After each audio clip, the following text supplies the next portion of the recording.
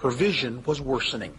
Understandably, she wasn't happy. I first began wearing glasses when I was in college, and as the years progressed, my vision became worse. In probably about 2003, the doctor that I went to said, you've got cataracts forming. Donna mentioned what was happening to her eyesight to her 83-year-old father, who was still a practicing physician in Southern California. He told her to do what he did and have the crystal lens implanted. So she called Los Angeles eye surgeon Uday Devgan, who had treated her father. Yeah, Donna's a very typical crystal lens patient. She came in and saw me, and she had mild to moderate cataracts.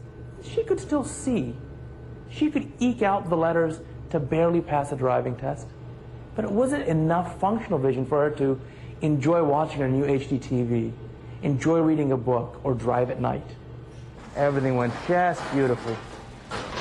Donna had been wearing glasses and contacts since high school. At first, she couldn't imagine her world without spectacles and contacts. But since her crystal lens surgery, she's been happily learning to live without depending on glasses. That's a good option. The crystal lens is a revolutionary technology that flexes like your eye's natural lens. The crystal lens often enables patients to see up close, far away, and everything in between. I love to cook, and once I retired, I wanted to take cooking lessons, and I wanted to try all kinds of recipes, and I also love to watch old movies. But the problem is the TV is kind of across the kitchen, and I'm up close here working with my recipes, trying to figure out what I'm doing. So I would always have my glasses on a string around my neck so that when I wanted to see what was happening, I'd have to put the glasses on because I was nearsighted, and then when I was ready to go back to cooking, I'd have to take the glasses off. Oh, how fun it is now. I don't have to take anything off or put it back on. I can see close up, and I can immediately look up, and I can see the television in the distance. I have thoroughly been enjoying that the last few days. It's been wonderful. How does a patient know that crystal lens is right for them? The first thing you do is ask your doctor. Eye surgeons these days, like me, offer the full spectrum of vision correction surgery. So we still do LASIK, laser eye surgery for certain patients. For others, we implant a little contact lens. And for others, we do a cataract surgery. So the nice part is now the cataract surgery, when we do it, can offer all the identical benefits of the LASIK laser eye surgery at the same time. We tailor the specific surgery to the patient. How old is the patient? Do they have what eye conditions do they have? Do they have cataracts? What are their needs for their vision? And we aim to give them the specific type of surgery that will meet all their expectations. Eye surgery can make a patient understandably a little anxious. Dr. Devgan discussed the ease of the surgery. Beautiful. When you think about someone doing eye surgery on you, it sounds a little intimidating. There's a little bit of fear involved there, but it's easy. It's very easy. This is a procedure that has no needles, no stitches. There's 0 drops of blood, and it's absolutely pain-free. And it's a quick procedure. It's usually less than 10 minutes. So it's no more difficult from the patient's perspective than LASIK. One nice part about our surgery is for cataract surgery, the patient's only involvement is they just need to relax. For Donna Gallagher, life since her crystal lens surgery has been, well, an eye-opener. No more glasses around her neck. She's spending more productive time in the kitchen, enjoying getting outdoors and walking her beloved dog. But you know what she is really excited about? It's the colors. I don't think I knew what I was missing was the problem. And I'm someone who loves color. When you look around my house, I do color everywhere. And I didn't realize that I wasn't seeing the brilliance of the colors that were in not only my home but in the world. And the next morning when I got up and my bathroom is this blue and this white, I literally had to get the surgical glasses and put them on my eyes because I wasn't used to this brilliance that hit me. It was so gorgeous. Now I'm used to it now, and it's wonderful. Donna has dramatically improved vision that she hasn't enjoyed since she was a teenager. But there was one thing she wasn't ready for. The next morning when I got up after having my right eye done, which is my close-up lens, my nearsighted lens, totally destroyed me. because what did I see? I saw every single wrinkle on my face. The next day I had to go to my hairdresser. I saw every single pore on his face. I didn't know if I wanted to go around seeing people's pores on their faces. But now I'm in a position of like, okay, maybe we have to consider plastic surgery. It's not beyond the realm of possibility now. So that's a warning. My makeup. I am so embarrassed to think that that's what people were seeing when I was going out. Because my makeup, I realized, oh my gosh, look what you were doing to yourself all these years. So at least now, hopefully I'm a little better than I was. But I want to warn you, it's a shocker that first morning. That went great. Good. One last drop. Dr. Devgan likes the fact that there are vision correction options for his baby boomer and senior citizen patients.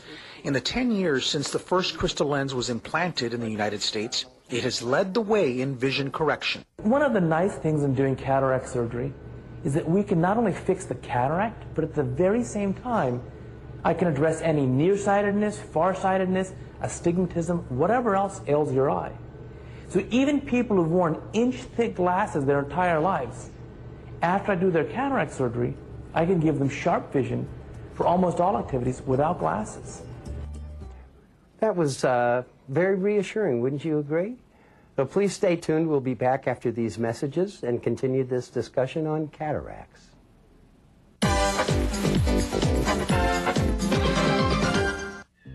It's fun to be a good neighbor. So say hi to your new neighbors at the LA Zoo. And bring Grandpa. They've got a walking buddy for him, too. They've expanded, so there's even more to see and do. Don't wonder who's here, because just for kicks, they've got birds on sticks. Whatever you do, make sure Mom and Dad come early, because they're certainly ready to say hi to you. And this invitation comes from your good neighbors here at the LA Zoo.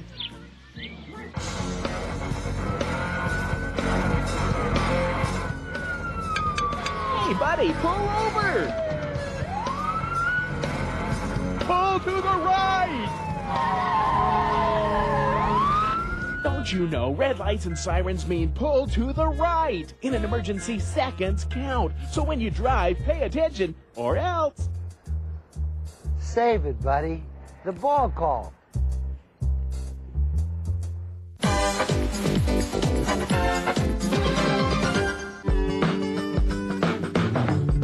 Hello and welcome back to The Empowered Patient. I'm here at the Hollywood Wellness Center and I have a very special guest, Phoebe Sievers. How are you? Nice to see you again. Thank you. So I see that you're staying active and exercising here, huh? Yes, I am. Quite a while ago, I realized there was a long history of heart disease in my family, and I just decided that I had to take some action. So I started walking, I started doing exercise, and then I discovered Tai Chi. And first of all, it's a wonderful practice. It helps bone density because you stand for an hour. It also helps high blood pressure, which I have. Wow. And I don't know, there are so many things. It lubricates your joints. So this is wonderful. So you've been practicing Tai Chi, and with this, have you been seeing results? You said it helps with blood pressure. Have you noticed a change in your own blood pressure? Absolutely. My blood pressure has gone down about 5 points. Oh, that's fantastic. And also, I had been on the borderline of osteoporosis, and it's much better. My bone density test is better. So your bone density's improved, your blood pressure's improved, and this is all through staying physically active, physically fit. And for you, the core, tying it all together, is your Tai Chi. I think so. So this is great. So you're thinking preventative. You're thinking what can you do to stay ahead of things. And you're keeping those joints fluid and practicing your Tai Chi. And there was great, I understand that you were using this booklet here, Exercise and Physical Activity. This is a product of the National Institute on Aging, and free and available. So for all of you watching at home, it's free and available. So I understand you were using this booklet here. Yes. And so tell me, what was it that you found helpful in this booklet? Well, I really found it very helpful in the sense that it teaches you, like I would like to do weights And they have a wonderful section about it. And they have pictures. They teach you exactly what you're supposed to be doing. And really, I found the whole book just absolutely full of wonderful information. So that's great. And it even mentions the Tai Chi in there, It does. believe. Yeah? It does. Yeah. One more thing about Tai Chi. It Sure. does help your balance tremendously. Absolutely. So I think really a great take-home message for people watching at home. Lots of benefits that you've found from Tai Chi. Definitely a huge benefit in helping with balance. Could really benefit a lot of people. Falls are a serious concern. We want to prevent those. But more than anything, that you found something that works for you, and now you're building a program around that. And you're always looking to add different things, but you have a core of something that works for you. Right. I think that's very helpful. I think people watching at home might think of ways they can incorporate exercise and physical activity more prominently into their own lives. Exactly. Yeah, well, thank you for joining us. It was wonderful having you here. Thank you. And it's great to see you staying active. Exactly the kinds of things we're talking about on The Empowered Patient. Staying active, staying fit so that we can live longer, live better, take charge of our health. Please call us. We'd love to hear from you. And we'd love to get these booklets out to you. You can call the number below. These are free and available to all of us. And thank you for joining us on The Empowered Patient. See you next time.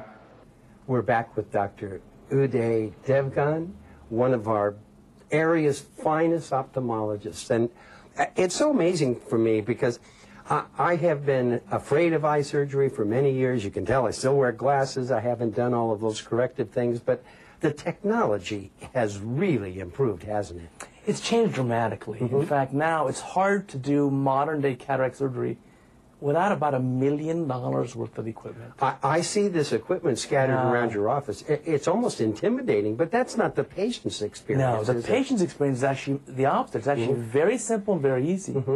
All our exams to measure the eye are done without even touching the eye. We literally just shine lights on your eye. Wow.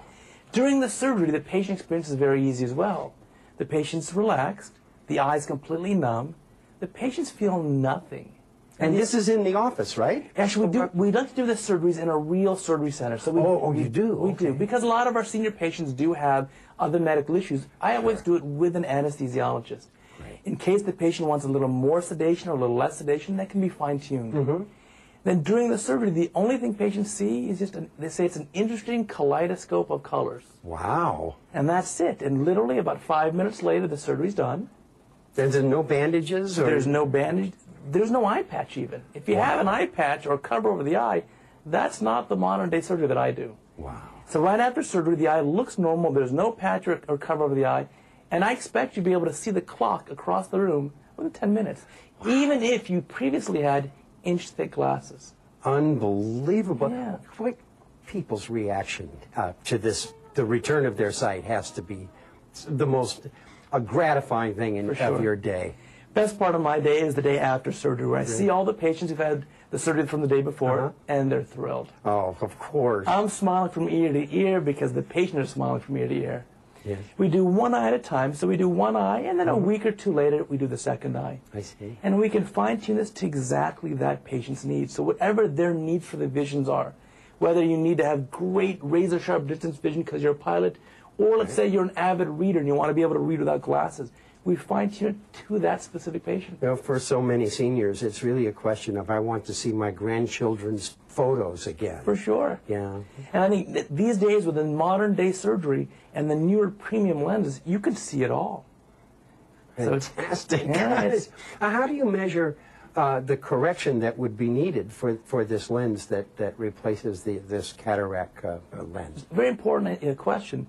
We take very detailed measurements here in the clinic before the surgery. I specifically order a custom lens for each patient.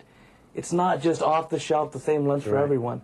So the lens I'll order for you will correct your farsightedness, your little bit of astigmatism, your need for your reading perfectly.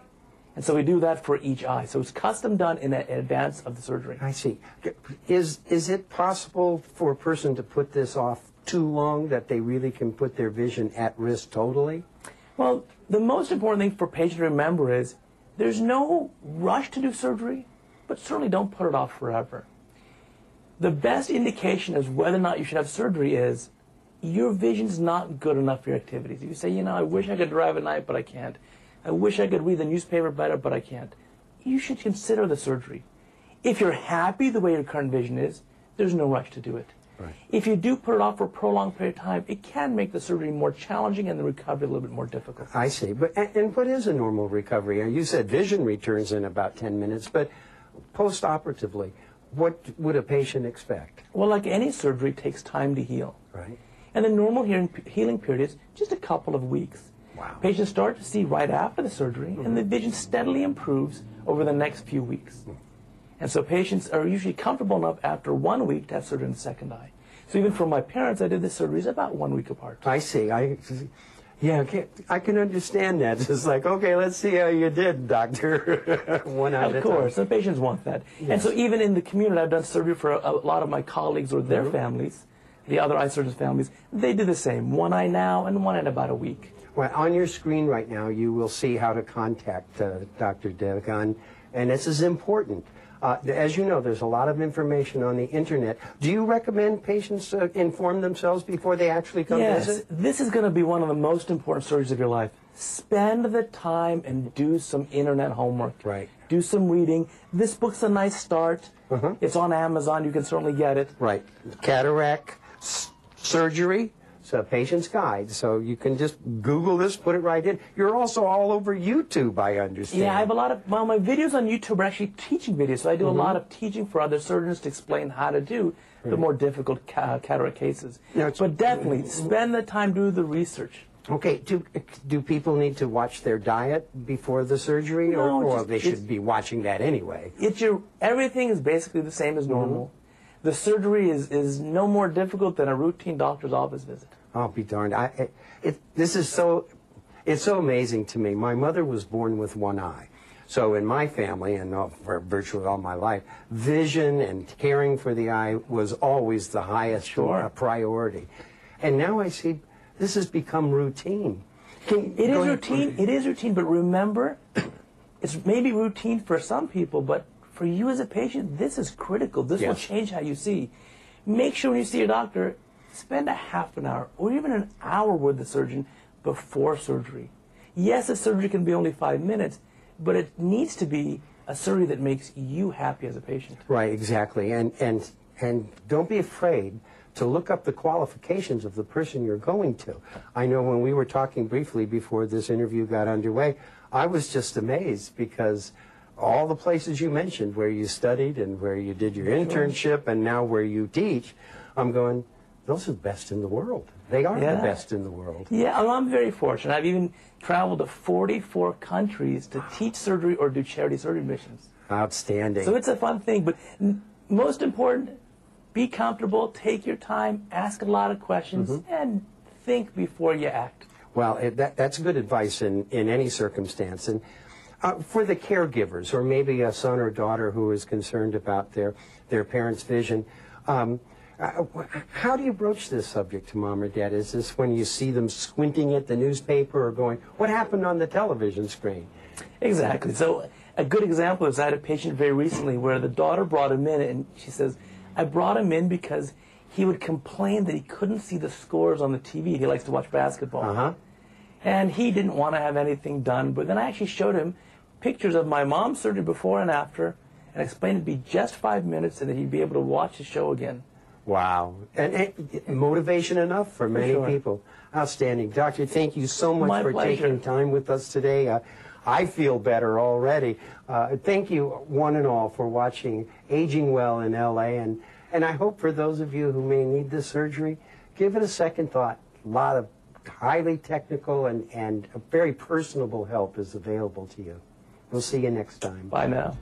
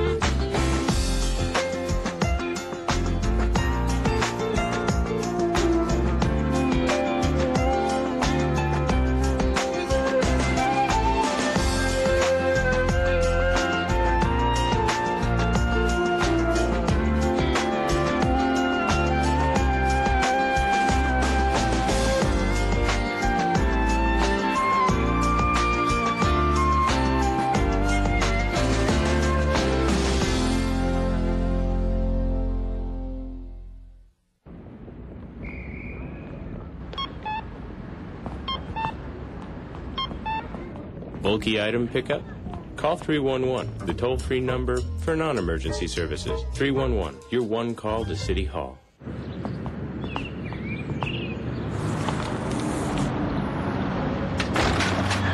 Illegal dumping? Call 311, the toll-free number for non-emergency services. 311, your one call to City Hall. Hi, this is Carretero Family. We are from East Los Angeles, Boyle Heights. You're watching Channel 35, our city, our channel.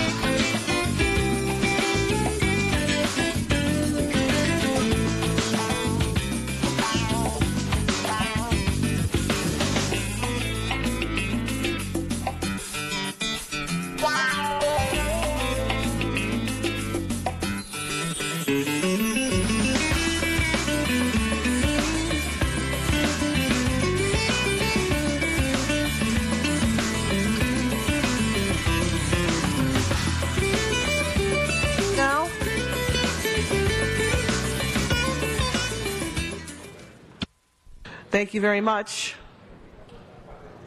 Welcome to the Los Angeles City Council chambers. This is a meeting of the Los Angeles City Council. Today is August the 3rd, 2011.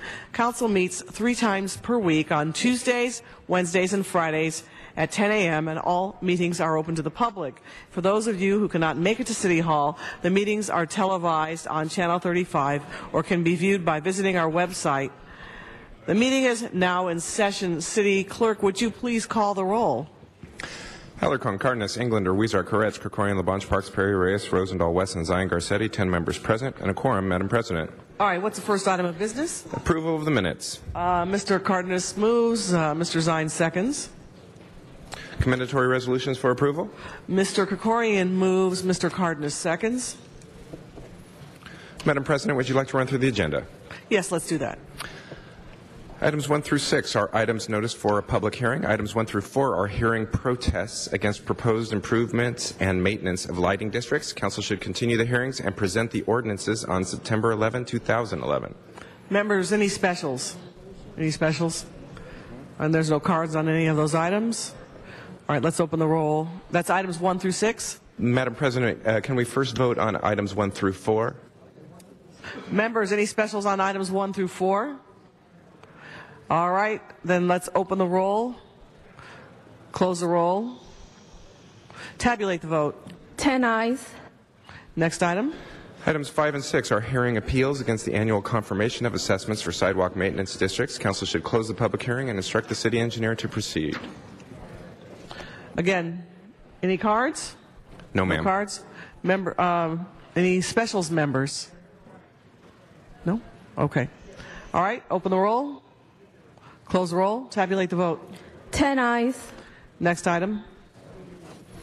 Items 7 through 9 are items for which public hearings have been held. Items 7 and 8 are ordinances. Would you like to hold them on the desk until 12 members are present? I would like to call item 8 special, and I will come out of the chair for that. Members, any other items? Cards on 8. Okay, open the roll. Close the roll. Tabulate the vote. Madam President, pardon me. Item 7, did you wish to include that in the current vote? I know you called 8 special. I said 8. Did anybody put in a card on 7? No, ma'am. It is an ordinance, though. Okay, I can't hear.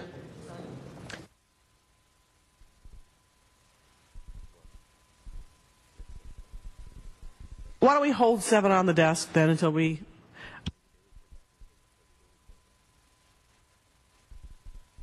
Let's go ahead and vote. I don't think we'll reach 12 members today. There's too many people who have excuses. Yes. All right, so you want to open the roll on that? Those will be items 7 and 9. Okay, great. Thank you.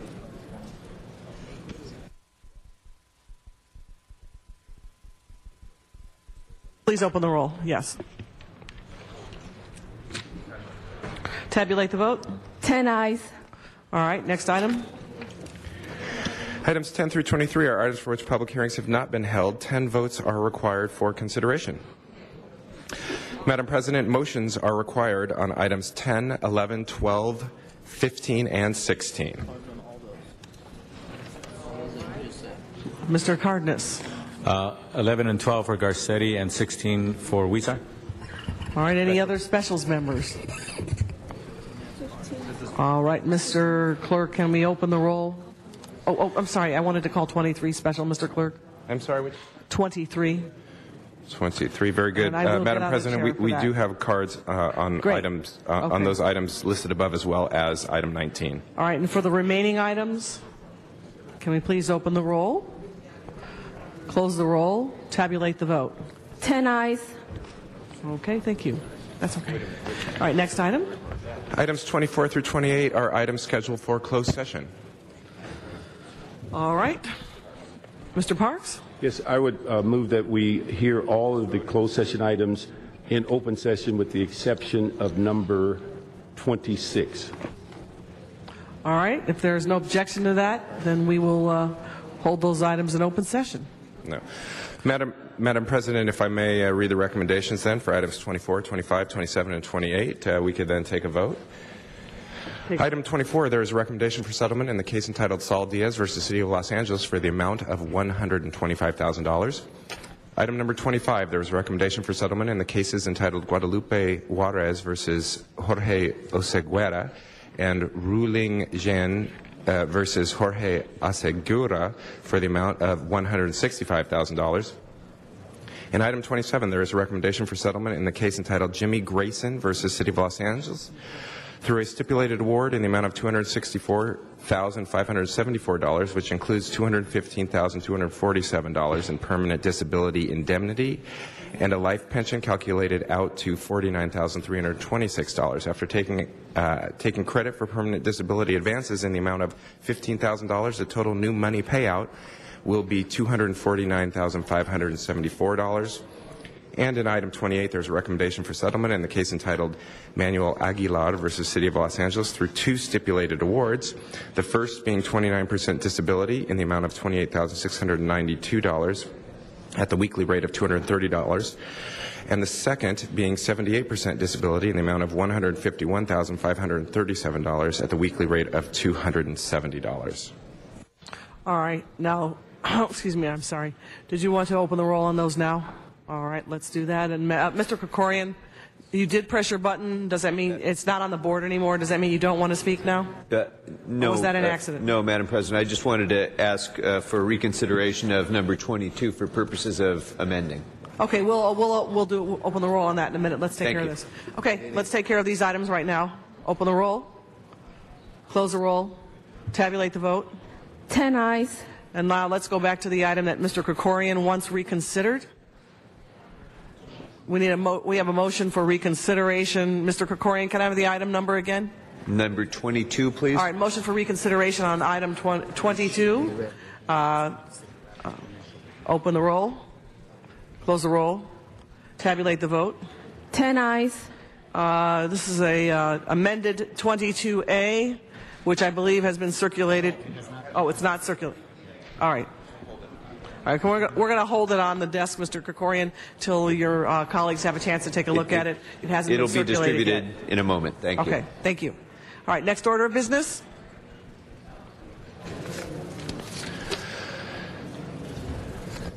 Madam President, would you like to recess the regular meeting and go into the special meeting? Yes. Call the roll on the special meeting, please. Alarcon, Cardenas, Englander, Weezer, Koretz, Krikorian, LaBanche, Parks, Perry, Reyes, Rosendahl, Wesson, Zion, Garcetti, 10 members present and a quorum, Madam President. All right. First order of business. Madam President, item 29 is an item for which a public hearing has not been held. 10 votes are required for consideration. All right. Open the roll on that. No, this is for, you can do consideration without objection, Madam President. We do have one speaker card on that. Madam President, there is a request to continue the item to August 17. Okay, is there any objection to that? If not, we will continue item 29 until August the 17th without objection. Very good. Do you wish to adjourn the special and return to the regular? Yes. Madam President, that takes Council back to items called special or public comment on items not on Council's agenda. All right, why don't we begin with public comment?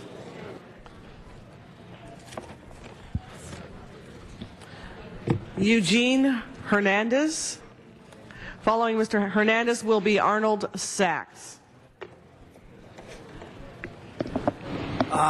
One thing that's certain regarding the AEG deal in the NFL is that the taxpayers are going to hold the bill and the politicians are going to reap the benefits. I can remember when the site that's used currently by the LA Convention Center was a site of thousands of affordable housing, and thousands of families had affordable housing.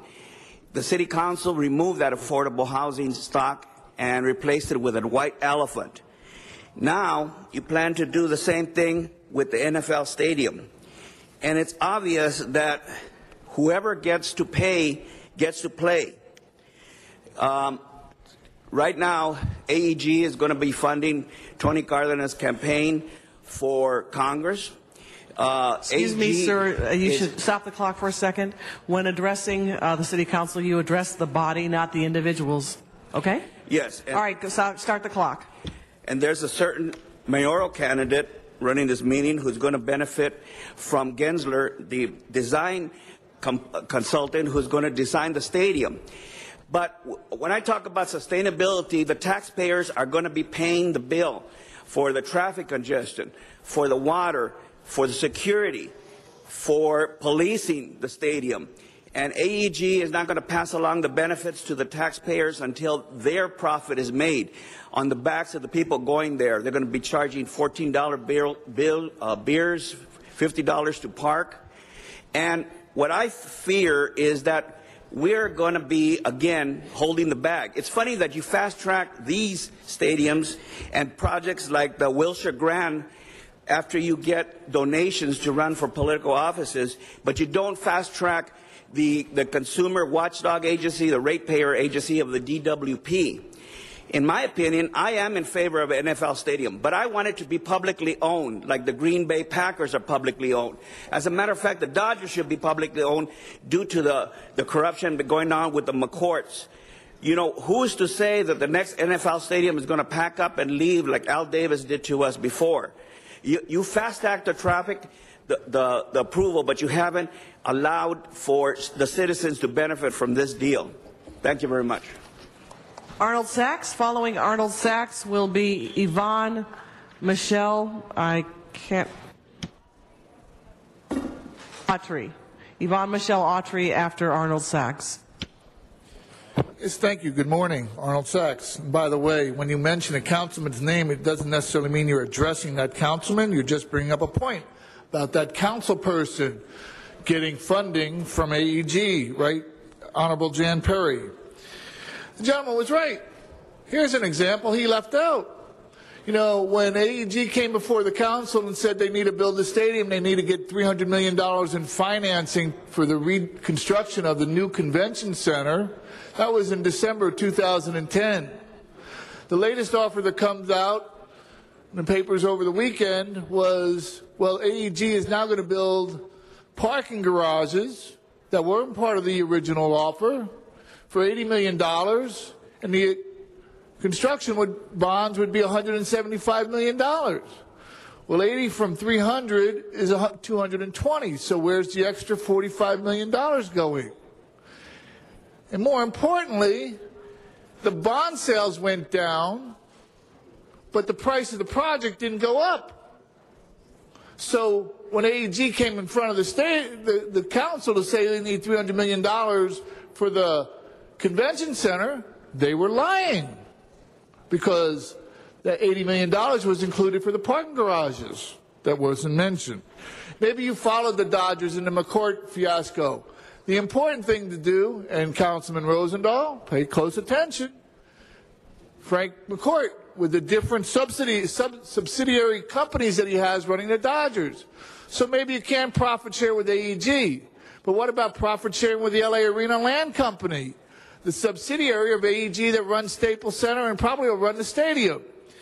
And Councilman Reyes isn't here, but he had some questions for the union rep who said we already signed an MOU with AEG. So is that MOU binding with LA Arena Land Company? Lots of questions, no answers. Thank you very much. And just for the record, Mr. Reyes is present at today's meeting. All right, Yvonne Michelle Autry.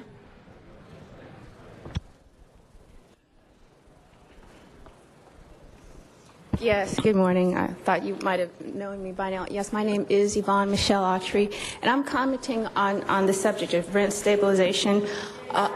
I'm commenting on, is that better for you? Good. I'm commenting on the subject of rent stabilization. In May 2011, we were present encouraging the council to honor the requests of the working class, homeless, and otherwise indigent economic people who are suffering some economic distress, which is pretty much by and large all of us, at which time our item was not addressed. Again, one of the basic human rights is the right to housing and maintenance, access to affordable housing. As a result of that First Amendment right that we were exercising to assemble, to address our representatives who were ignoring our requests in violation of our right to housing, which is a civil and human right, members of Collective LA Can were assaulted and arrested, which is usually one of the practices of LAPD and other police departments is to then falsely accuse the victims as we were exercising our First Amendment rights to assemble and addressing our representatives who were ignoring us. Again, for the record, I'd like to assert that the police assaulted General Dogon. He did not assault 7 to 10 police officers. I was a witness here. And if you hadn't ignored our request to stabilize the rent, we wouldn't have had to demonstrate and react accordingly. You are favoring the wealthy. You are favoring the real estate developers. I object to that. I would never vote for you, Ms. Perry, for mayor. I think you are a disgrace among black women. Yes, I do. And I think you are not honoring a democratic standard in this country. Ma'am, stop the clock for a second. Again, to the same gentleman as before, I give you the same instruction. You are to address the body and not individual members of the city council. Okay, you can start her clock again. Thank you very much. Address me by name. You are my representative. Why can I address you by name? And it's an appropriation. I'm not profane. You're not going to violate our constitutional rights to address you. You're already ignoring, you see, every legal and lawful and peaceful attempt we make to address you. So you leave us no recourse. Thank you.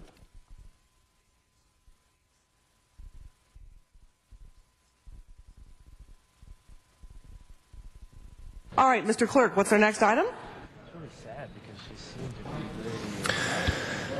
That brings us to item 8, called the Special for Councilmember Perry.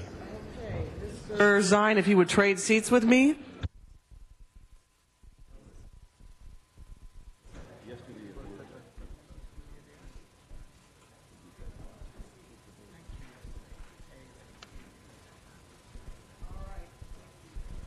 If you would let me speak from this position, it's closer. Thank you very much. Thank you very much, Mr. Cardenas. This is an ordinance to prohibit the purchase of animals on city sidewalks and streets. This is a citywide issue or a citywide problem and happens in some of our parks and other areas of the city. In many cases, these animals are way too young to be taken from their mothers, and they are sick or ill. Small turtles that are frequently sold can carry salmonella and can be passed on to human beings. This is a public safety, public health issue. The sale of animals on the public right-of-way is a detriment to the health of the animals and could be to the people who purchase them. Now, many of you know that Animal Services and LAPD frequently confiscate these animals, and yet this continues to be an ongoing problem. We go through a confiscation, it'll be quiet for a few months, and then it starts all over again. People will continue to sell animals as long as they can make a profit. So by making it illegal to purchase animals, we hope to curtail this demand and stop this inhumane practice. This is the first reading of this ordinance. Very well. Are there, what item is this, Ms. Perry? I think we have some cards. Number 8, we do have some cards. Yes, the first speaker will be Dawn Rosnowski.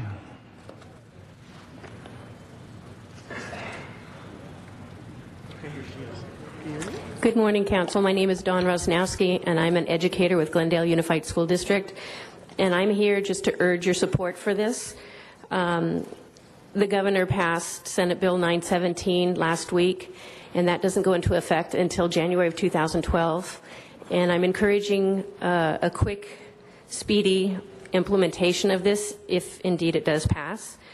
And I'd like to thank every individual who is involved with supporting this as well. Many people, I don't know their names, but I want to personally thank everyone who helped with this. And I'm just speaking on behalf of the voiceless animals, and I'm urging your support. Thank you very much. Thank you. The individual from Bunny World. Ledja? Hazim Mar. Yeah, that's a tough one. It's an can you pronounce the first and the last? Leila Hajmuratovic. Do the last one again. Hajmuratovic. Thank you very much. Pleasure to meet you too. Thank you, Council. I'm here for the second time. Back in October, I pleaded that we have this on the agenda, and I'm very happy to see that this is actually happening today. For 3 years, we've been trying to fight this particular issue, and it is refreshing to see it on the Senate floor. This has been actually Senate floor, and also actually Senate passed it last Tuesday, so this is just a continuation of the existing law. LAPD has been working really hard, City Attorney's Office, District Attorney's Office, our agency. Ms. Brenda Burnett has really taken this issue to heart, and along with the LA Board of Commissioners, has made it go into effect really quickly. Mayor's office has been on top of it. We're just waiting for the signs to be implemented in Santee Alley, Chinatown, and other parts of LA. I would urge you all to consider this as a very important issue, for it binds other issues like child labor. It binds other issues like exotic sales of animals, which is a billion-dollar industry. And if you could figure out a way how to implement it speedily and efficiently would be the most advantageous, because the bill is as good as its implementation. There is a problem that we still don't know how to resolve with people selling without an ID. And even if they get arrested and released, they are still going back to selling animals the next day. So this purchase bill is going to really, really help. So thank you very much for taking care of this issue, and hopefully you will pass it, and we will see free animals and less suffering in the future. Thank you. Bye. Thank you. Gordon Lutz.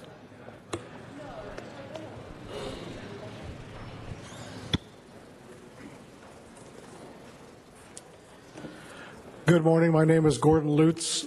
I volunteer with several different rescue organizations, and I also volunteer with the Humane Society and the San Gabriel Shelter. Every day I have to see and deal with the results of animals that have been dumped, and a lot of these animals were bought illegally on the streets of LA. They're little babies. They come in, they're sick, they die. We try to care for them as best we can, but we can't save them all. Los Angeles has leash laws, zoning laws, rabies laws to protect a lot of animals. It really is time for Los Angeles to step up and protect the baby animals that are being sold illegally on the streets. Animal cruelty and the inhumane sale of animals is not the face of Los Angeles. It's not what Los Angeles wants to be about. So I really urge you to pass this bill, and let's implement it, and let's stop the little baby animals from dying on our streets. Thank you. Commander Andrew Smith, Los Angeles Police Department, Public Information Officer, PIO. Thank you very much, sir. Andrew Smith, nice to see you all again.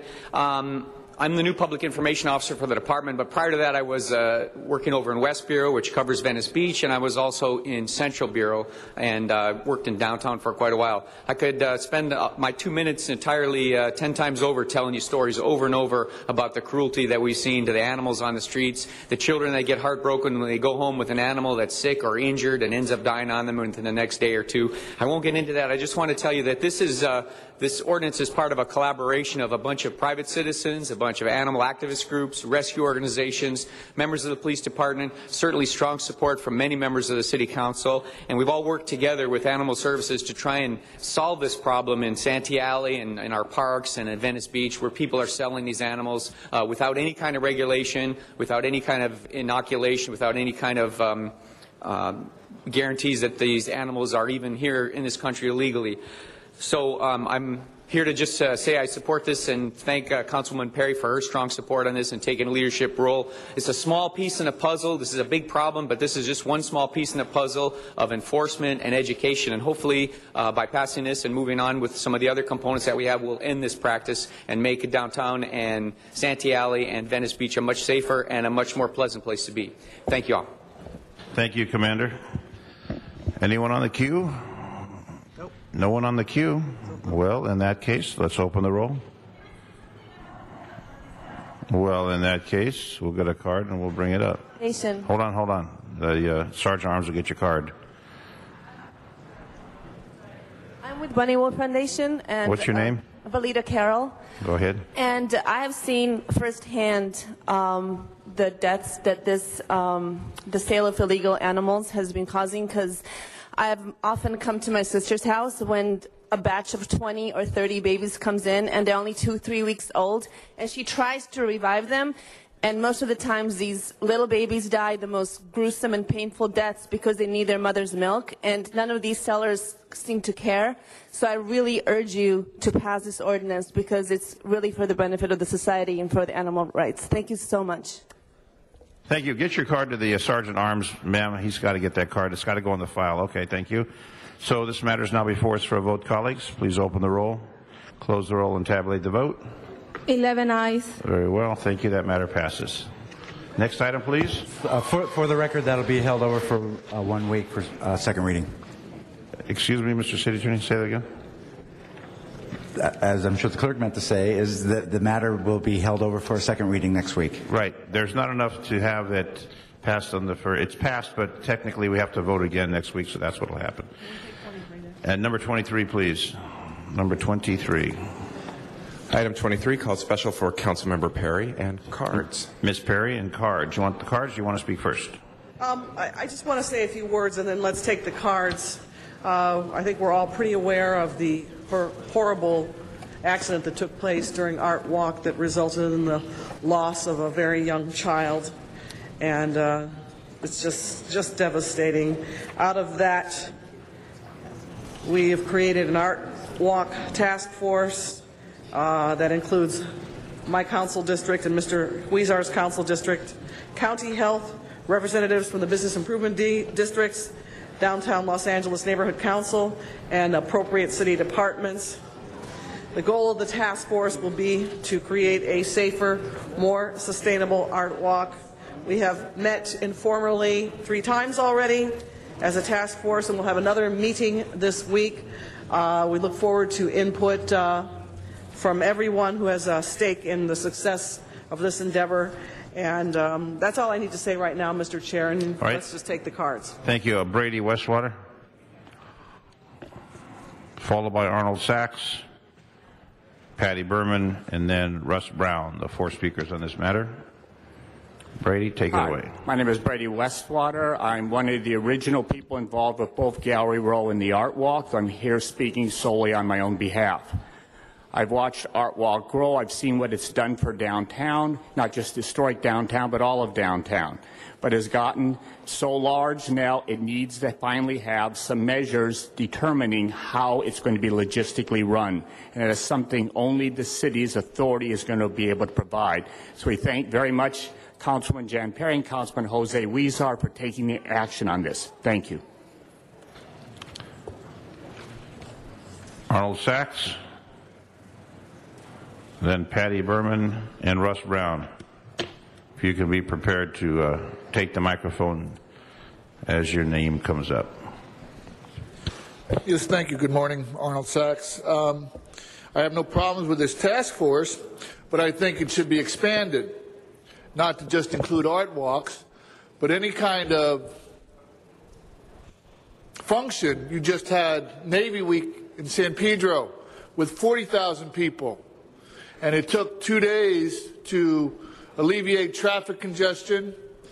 All these departments that are involved in this Art Walk task force, Public Works, Transportation, Police, Planning, Fire, Building and Safety, and various city council representatives, there should be a standing task force that should implement some programs and some policies that would address a situation where a large crowd may or may not attend a function. Several years ago, there was a Pavarotti concert at LA Stadium, at Dodger Stadium, created huge traffic jams. You just had the so-called concerns about the 405 closure. There are different events that occur throughout the city that would require a standing task force to set down some guidelines that could be implemented throughout the city that would affect all the city, all the council districts as a whole, because they would have some kind of plan that would be involved to allow for the passage of huge volumes of traffic, huge volumes of pedestrians, and you would just have to implement it to meet the concerns of that particular event. But it's maybe a good idea. Maybe the leadership needs to be changed, but it's a good idea to be expressed throughout the whole city and not limited to just an art walk. Patty Berman, followed by Russ Brown. Thank you. My name is Patty Berman. I'm the president of the Downtown Los Angeles Neighborhood Council. First, I would very much like to thank Council Members Perry and Huizar for bringing this to you. Even before we heard about this motion coming before the City Council, D-Link has been preparing a statement asking for pretty much exactly what you people are doing now. The Art Walk now has 30,000 people, going up to 40 or 50 this month because the weather will be good. We need the help of the city as a partner to help us to manage properly and to be able to take care of people who are doing illegal actions during the Art Walk.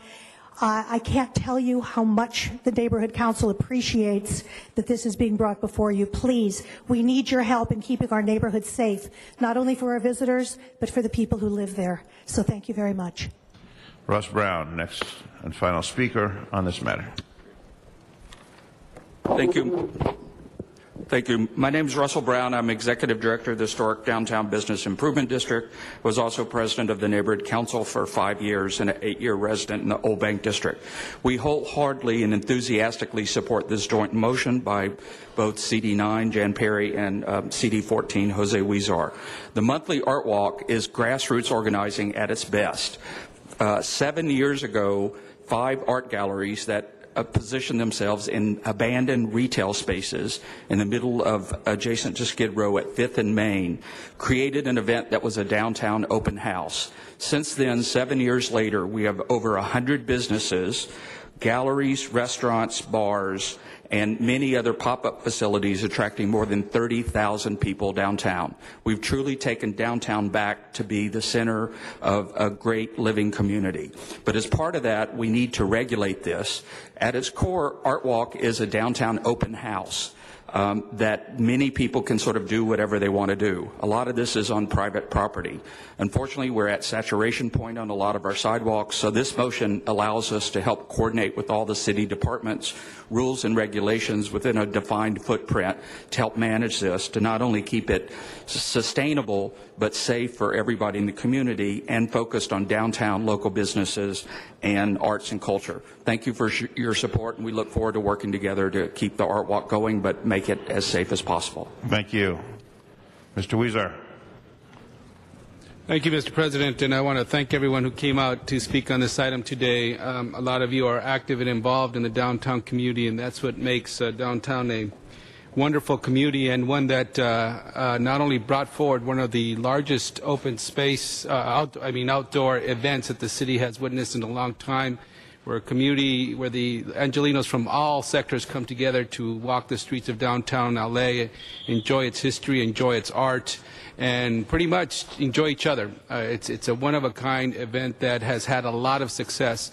Unfortunately, the incident that happened where a newborn was killed, it is a very tragic event that we certainly don't want that to occur again. And even without any of the incidents that have happened, this event was ripe for some more regulation. That evening, in fact, I had spoken to a couple of my friends at another event, and they told me they had left the art walks because it just had gotten too crowded. They couldn't find space on the sidewalks. They had to walk on the street to get around some certain corners. And it appeared to me even that night that something had to be done to help coordinate the event better. It's one thing when we have an organic kind of grassroots event to sprout up on its own, and we want to let it go, and you know, hopefully it continues to succeed. But at some point, we do have to step in to help regulate it, to make it safe for everyone so that it could continue, and we wouldn't have to shut it down because of its own success. So thank you for your support. We've had several conversations already, and this is the motion's more just to formalize the task force that we've created to already keep this dialogue going. So thank you for coming here today, and I look forward to coming up with some sensible regulations that will allow this wonderful event to keep going. Thanks. Thank you, Mr. Huizar. That's the only speaker on the queue. Colleagues, open the roll, close the roll, tabulate the vote. 11 ayes. Very well. That passes. Thank you. Mr. Krikorian, number 22. Are there any cards on that, sir? Thank you, Mr. President. I don't know if there are. I believe that there probably are not. We reconsidered this matter for purposes of an amending motion, which is before the members today. This is a reward motion in a tragic murder that occurred 5 years ago in a domestic violence situation in which a bright young woman named Victoria Ramirez was taken from us. The suspect has been known for 5 years. And has evaded capture. So this is a reward motion. The amendment is simply to increase the amount of the reward from $25,000 to $50,000 in the hopes of encouraging someone who knows the whereabouts of this man to help us bring him to justice. All right. Thank you, Mr. Krikorian. On that matter, open the roll, close the roll, tabulate the vote. 11 ayes. Very well. Next item, please. Mr. President, that brings us to item number 10. Number 10. We do have cards on number 10. Trent Lang. And I will turn this back to Ms. Perry. Hi, Trent Lang, President of the California Clean Money Campaign. We're very excited to have this ordinance in front of you to implement the will of the voters in Measure H, which won with 75% of the vote. Thanks to your guys putting it on the ballot. To ban city contractors over a certain level from contributing to candidates and also doing fundraising. One of the key points, there are two different options here. The option A would limit the fundraising ban to only basically city employees. It's a relatively limited fundraising ban. We believe that the will of the voters and the will of the council was for the option B, that prohibiting fundraising in general from city contractors in those narrow circumstances. We would agree with the Ethics Commission that that's defensible. It's what the voters were asking for, and so we'd urge you to support option B, to prohibit contractors from doing fundraising generally. In the worst case, the council it should hold up in court. In the worst case, then they might have to narrow it again. But it was the will of the voters to prohibit fundraising, generally speaking. Thank you very much. Thank you, sir. There are no other cards on this item and no speakers in the queue. So, Mr. Clerk, if you would please open the roll on this item. Pardon me, Madam President. This matter was submitted from the Rules and Elections Committee without recommendation. A motion is required. Okay, a motion is required. Would you, I need one member. Okay, the chair of the Rules and Elections Committee is not here today. Who's the vice chair? Mr. Huizar. Madam Chair, can I ask that we continue this item, please, for a week? Yeah, that's fine. There's no timelines, I believe, okay. So thanks. All right, thank you, Mr. Huizar. We will continue this matter for 1 week from today. That would be August 10th. Without objection. All right, thank you. What's our next item? Madam President, that brings us to item number 11. Again, it's a matter that was forwarded from the Rules and Elections Committee without recommendation. A motion is required. Mr. Huizar, would you like to make a motion to continue 11 also until next week? It's yes. Similar. Well, would that any timelines on that as well? Have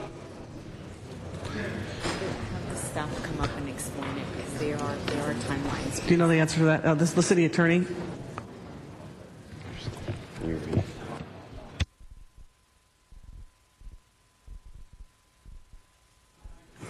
Hold on a second, your mic's not on yet. Good morning, council members. Deputy City Attorney Renee Stato. Item number 11 and actually number 12 are related, and they really need to be discussed and voted on today because we are in a tight time crunch because it relates to the CD15 vacancy election. Okay, well, we don't have any recommendation from the committee.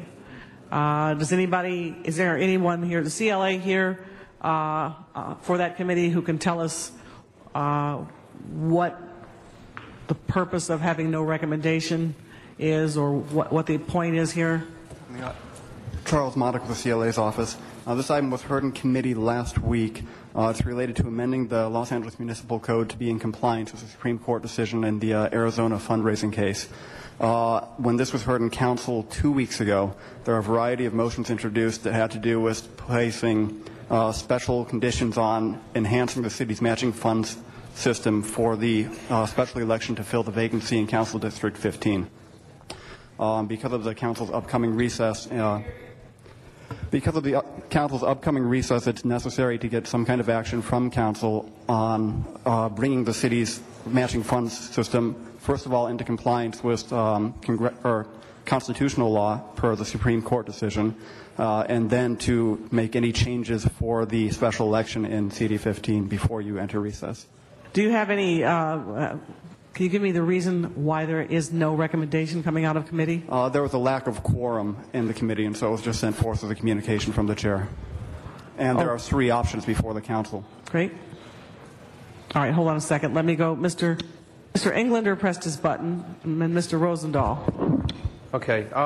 Yeah, and looking at this, it doesn't look like there is any financial impact information into the city's general fund in terms of changing all of these allocations with a 3-to-1 match, with the $125,000 to $150,000 ceiling. And so I would recommend that unless we have that information, we don't use elections at this point right now to test the waters, if you will, to try out and change different ceilings and contributions. We've got some holistic ordinances we're asking for information back. I think ethics has already weighed in on some of those as well. We're asking for that research to be conducted and sent back to committee before we make those kinds of drastic changes and experiment with a live election. I don't think it's in the best interest financially of the city to do that at this point. So I would recommend a no vote on those for those reasons. Thank you. Mr. Rosendahl? Yes, I appreciate what Mr. Englander is saying. I'd like to separate 11 and 12. Obviously, I think the 15th district and its election is a key issue, and we need to get that going, and I don't want to run them together, because you also know that my position on 11 is the federal government, the Supreme Court, did the wrong thing, and I ain't going to back them in something that was as ridiculous as what they did to campaign finance reform. Mr. Alarcon. Yes, council members, the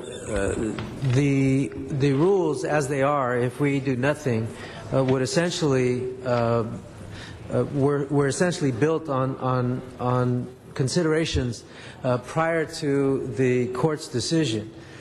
So the need to act is pertinent to the upcoming election because the court's decision will change the rules, and I believe they have to be modified to bring us back into trying to protect the notion that super wealthy people can't come in and drop a bunch of money on a campaign and win. And I think that's pertinent in the 15th council district as it is citywide. We would like to have the benefit of an analysis, Mr. Englander, but the reality is we don't have time. So this is a judgment call, clearly. This is not intended to be a perfect solution. It is intended specifically to diminish the compelling or at least complementary rules that exist right now that would encourage wealthy candidates to drop a lot of money in the race. Now, as a fact, I can tell you there's at least one wealthy candidate ready to do that in the 15th council district. And I think to balance against those odds, that we have to provide additional discouragement from that happening.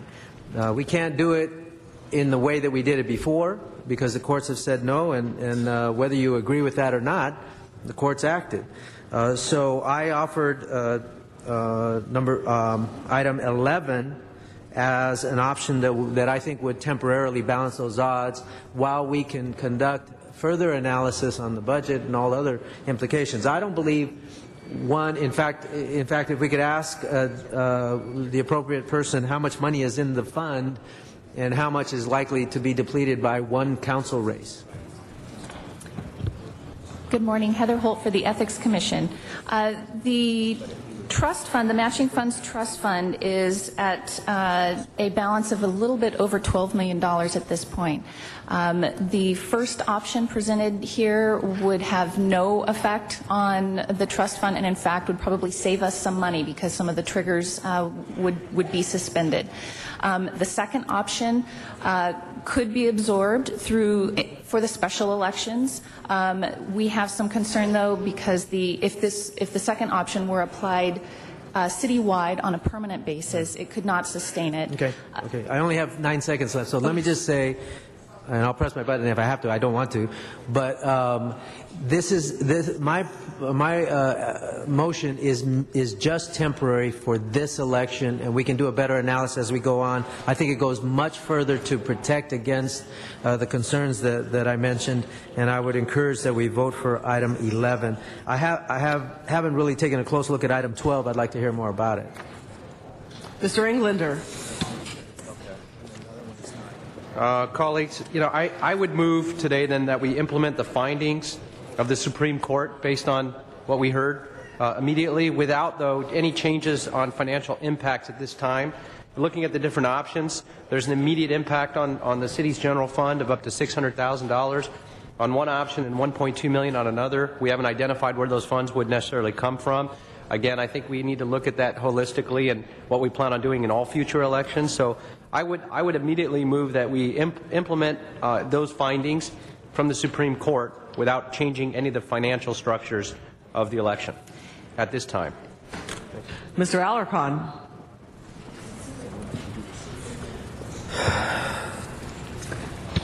The problem is we have 10 members here. How many votes do we need? 8?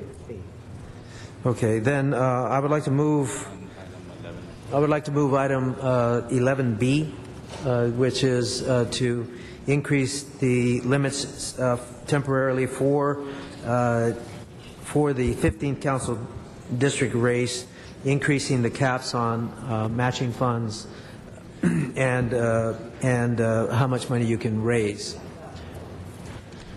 For clarification, that's 11-1B. 11-1B. No second? Mr. Parks. Thank you, Madam Chair. I'm totally confused. One of the things, could you just walk us slowly through 11, if that's the item we're talking about? What are the changes that are recommended versus what we're doing now? In item number 11, there are two ordinances under item number 11 and then a request for another ordinance. The first ordinance was the ordinance our office originally transmitted to temporarily suspend the matching funds trigger provisions in order to comply with the Supreme Court decision. That's all that ordinance does. That's on 11. That's 11-1A. 1A. 11-1B is the motion that Councilmember Alarcon made. The ordinance is before you. It suspends the matching funds trigger provisions again, but as well as increases the amount of available matching funds in both the primary and the general election, as well as raises the spending limits in both of those elections. The ordinance requested in item 11 and presented in item 12 is the third option, which increases the formula for matching funds to a $3 matching for $1 of contributions, as well as suspending the trigger provisions and raising the amount of funds available to participating candidates in general election to $150,000 as opposed to $125,000. Okay, let me just ask the ethics.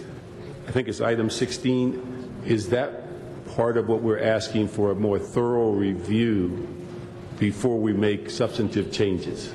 My understanding is that items 15 and 16 are requests for reviews of the matching funds program and other campaign finance provisions in terms of permanent changes. 11 and 12 would be temporary changes for just for the CD15 elections. All right. And then let me go back to City Attorney. On dealing with 1A, is the narrow interpretation of exactly what the Supreme Court dictated, nothing more.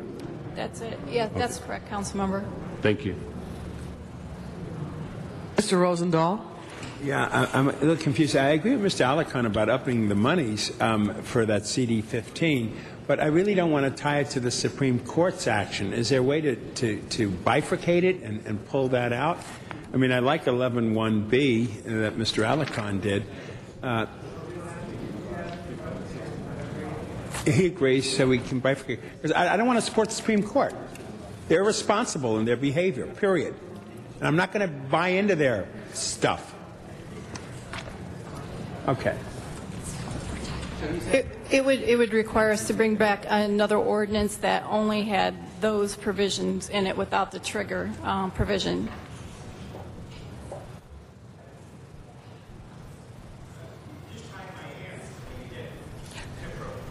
Mr. Englander? Yeah, I was simply going to make the same request, that we bifurcate the two and we go ahead and move on 1A today to implement those changes based on the Supreme Court decision so they don't impact these elections as well. I think you meant 11A? Did you mean 11? 11.1A. 11.1A, all right. Mr. Wesson? Request to our colleague Richard, to walk through again what he wants to do. Mr. Alarcon? Yeah, I'm trying. Let me find the motion real quick. Oh, here it is. What my motion would do was increase the matching funds for city council candidates in the 15th council district race by $100,000 in the primary election and $100,000 in the general election.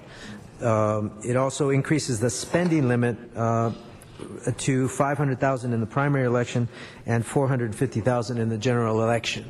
In the original, under the rules that we have in place today without the Supreme Court consideration, we were trying to balance against wealthy candidates from coming in and dumping a lot of money into a race. If we take away those protections, then the only way that we can balance, or at least a quick way to balance the equation, would be to increase the spending cap for others and increasing the matching funds in general, as opposed to triggering it by a wealthy candidate contributing, and then it's triggered, because that is what the Supreme Court shot down.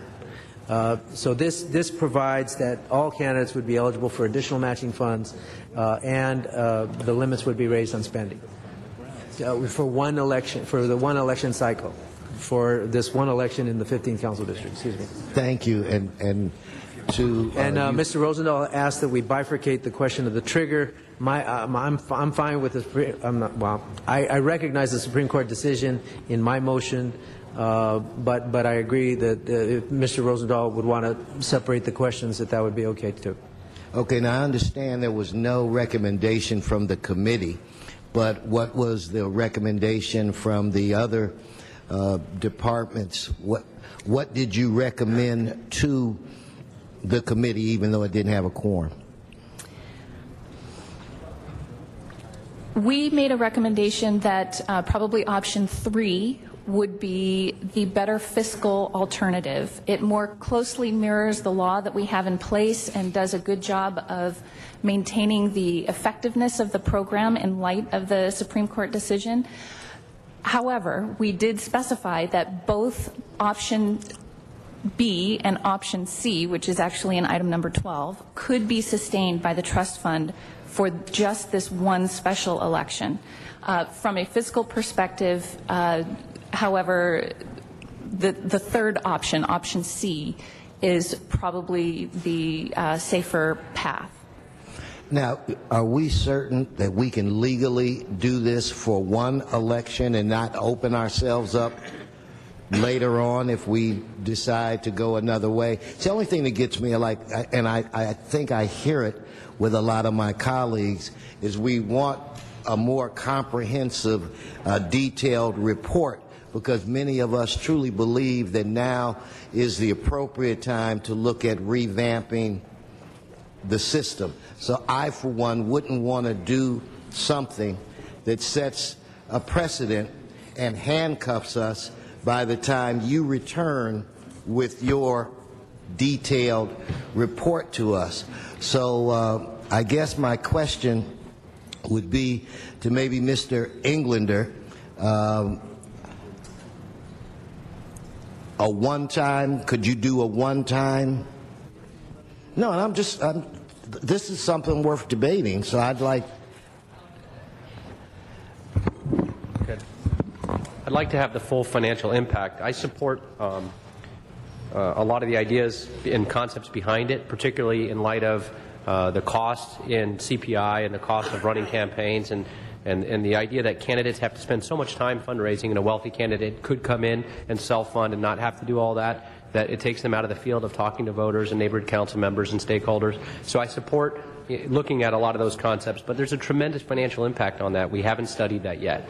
And to run through this again as an experiment, because we have an election coming up, that experiment is a cost of $1.2 million potentially, without truly looking at the impacts or what those thresholds should be. And those have to be vetted and discussed. We have enough elections coming up in the very near future, and 6 council elections in the next 2 years. We have enough experimental time, if you will, and I think there's enough candidates, high visible candidates that are running in the 15th that I've seen so far that are well qualified to know how to raise money. That won't be an issue. I recently ran. Mr. Englander, are you on Mr. Weston's time, because there's other people in the queue? Because my time is gone. Without any matching funds at all, and didn't take any taxpayer funds. So I think we should look at all those options, but we need to study them. All right, Ms. Perry. Committee. Thanks, Mr. Chair. I'm very concerned about consistency. I understand the need to be in compliance with the Supreme Court decision, and I believe that's 11A. And Mr. Alarcon, I understand. Thank you for explaining that, but I would like more financial analysis on 11B, and I am not willing to vote affirmatively on 11B and 12 until I get that analysis. So I need to understand the ramifications before I take a vote on that. So, can the table answer that? That's it. No? Okay. Can you answer Ms. Perry's question? I believe that the Ethics Commission submitted a report yesterday, or dated August 2nd, that details the economic impacts to the special fund that supports the matching funds program. If they'd like to go over it, they can, but this would be only for the special election CD15 for the impact. Any longer-term changes, we would have to do a more in-depth analysis to see what changes going down the line. That's correct. And in addition to the fiscal issues, there are the policy issues, too. The matching funds program and all of the campaign finance laws are complex, and changing one aspect of the laws can have an unintended or unthought of consequence or effect on another provision. So in addition to needing to be good stewards of the public money that's in the matching funds trust fund, we also want to maintain a robust and attractive and effective program so that we can continue to encourage candidates to participate in city elections. So that was part of what we addressed as well in the letter, which is when we're talking about a long-term change on a permanent basis, all of these factors need to be considered. From a strictly financial perspective, we can accommodate all 3 of the options for just the special elections. When we start looking at those proposals as becoming permanent law that affects candidates citywide, that's when we have concerns about the effect on the matching funds trust fund. And in fact, option B would be unsustainable. We would not be able to fully fund all participating candidates in the 2013 regular elections if option B were adopted as permanent law. And as Mr. Wesson alluded to, precedent is an important consideration, and that was another factor for why we lean toward option C, because once we have set this in motion, I don't think that, the city attorney can correct me, I don't think there's a legal prohibition to adopting one set of laws for a special election and then adopting something that's different on a permanent basis. However, there is the experiential precedent for folks who are out there and understandings of what can be expected from the matching funds program in an election. So there is a precedent issue to consider as well. Thank you. Mr. Cardenas? Thank you very much, Mr. President. Jerry Miller, I'd like to ask you some questions. And also, City Attorney, you might be chiming in perhaps on the answer to my question as well. Can you please help clarify for the body here, if we were to withhold on an item, such as either item 11 or 12 or both, how does that play out as far as the timing, as we've been reminded by the staff, and also how does it work when it comes procedurally, and what is the process for us to actually act affirmatively and completely on these two items? Certainly. Well, procedurally, any council member can withhold on an ordinance, and what that does, in essence, is it ends the debate and then brings the ordinance back for a second reading a week later. Okay, and a second reading is required on these two items in any case? Yes. Okay, so we're going to see these two items come back regardless. So being that it appears that myself included and some of my colleagues would like to take the opportunity to actually determine how we'd like to vote at the end of the day, which the end of the day wouldn't be today, it would be on a second reading, correct? So a withhold would still afford us the opportunity to have the time that some of us may want, yet at the same time not delay it in a way, because the break is coming up, delay it in a way where if we don't withhold today, that we could inadvertently cause ourselves a problem of timing and being able to vote on this matter completely by the time the break comes. Correct. A withhold today would mean it would come back next Wednesday for a second reading, and timing is an issue. An ordinance would need to be passed, signed, and published prior to the 22nd, which is the first filing date for the open seat. Okay. Just a question of the City Attorney. Do you concur with that interpretation? Yes, I do. Okay. All right. Well, I'd like to move that we withhold items 11 and 12 at this time. Or withhold. Is there a second? Without objection. And there's no second? Mr. Ellicott? Unless there's objection. Second, Mr. Huizar. Thank you. Mr. Rosendahl. Yeah. What is the deadline for CD 15 to get our act together for that? The candidate filing week begins August 22nd. We need to have an effective ordinance in place on August 22nd, which means that the ordinance needs to be passed on first or second read. The mayor has to have time to consider signing it, and it needs to be published. It would take a couple days for us to get it to published. It doesn't have the regular 30-day. If we didn't do that, what would happen to CD 15's election? Well, there would be we would risk of legal challenges from candidates who are participating or deciding not to participate based on the status of the program at the time that they signed up for it. I see. And I still have about a minute left. Trent, would you get up to the mic and make your comment on my last minute? What you think makes sense? Hi, Trent Lang, Clean Money Campaign. We believe it makes sense to do option C because it's effectively the current law when in cases when there are high spenders. This is going to be a race where there's going to be high spenders and independent expenditures. Option C provides exactly the same funding as in current law would be if there were high spenders, but without having those triggers that would concern the Supreme Court. So that's why we'd say option C, same as current law, provides enough funding, but hopefully the city attorney would agree would also protect us from the Supreme Court decision. Thank you. Okay. Mr. Reyes.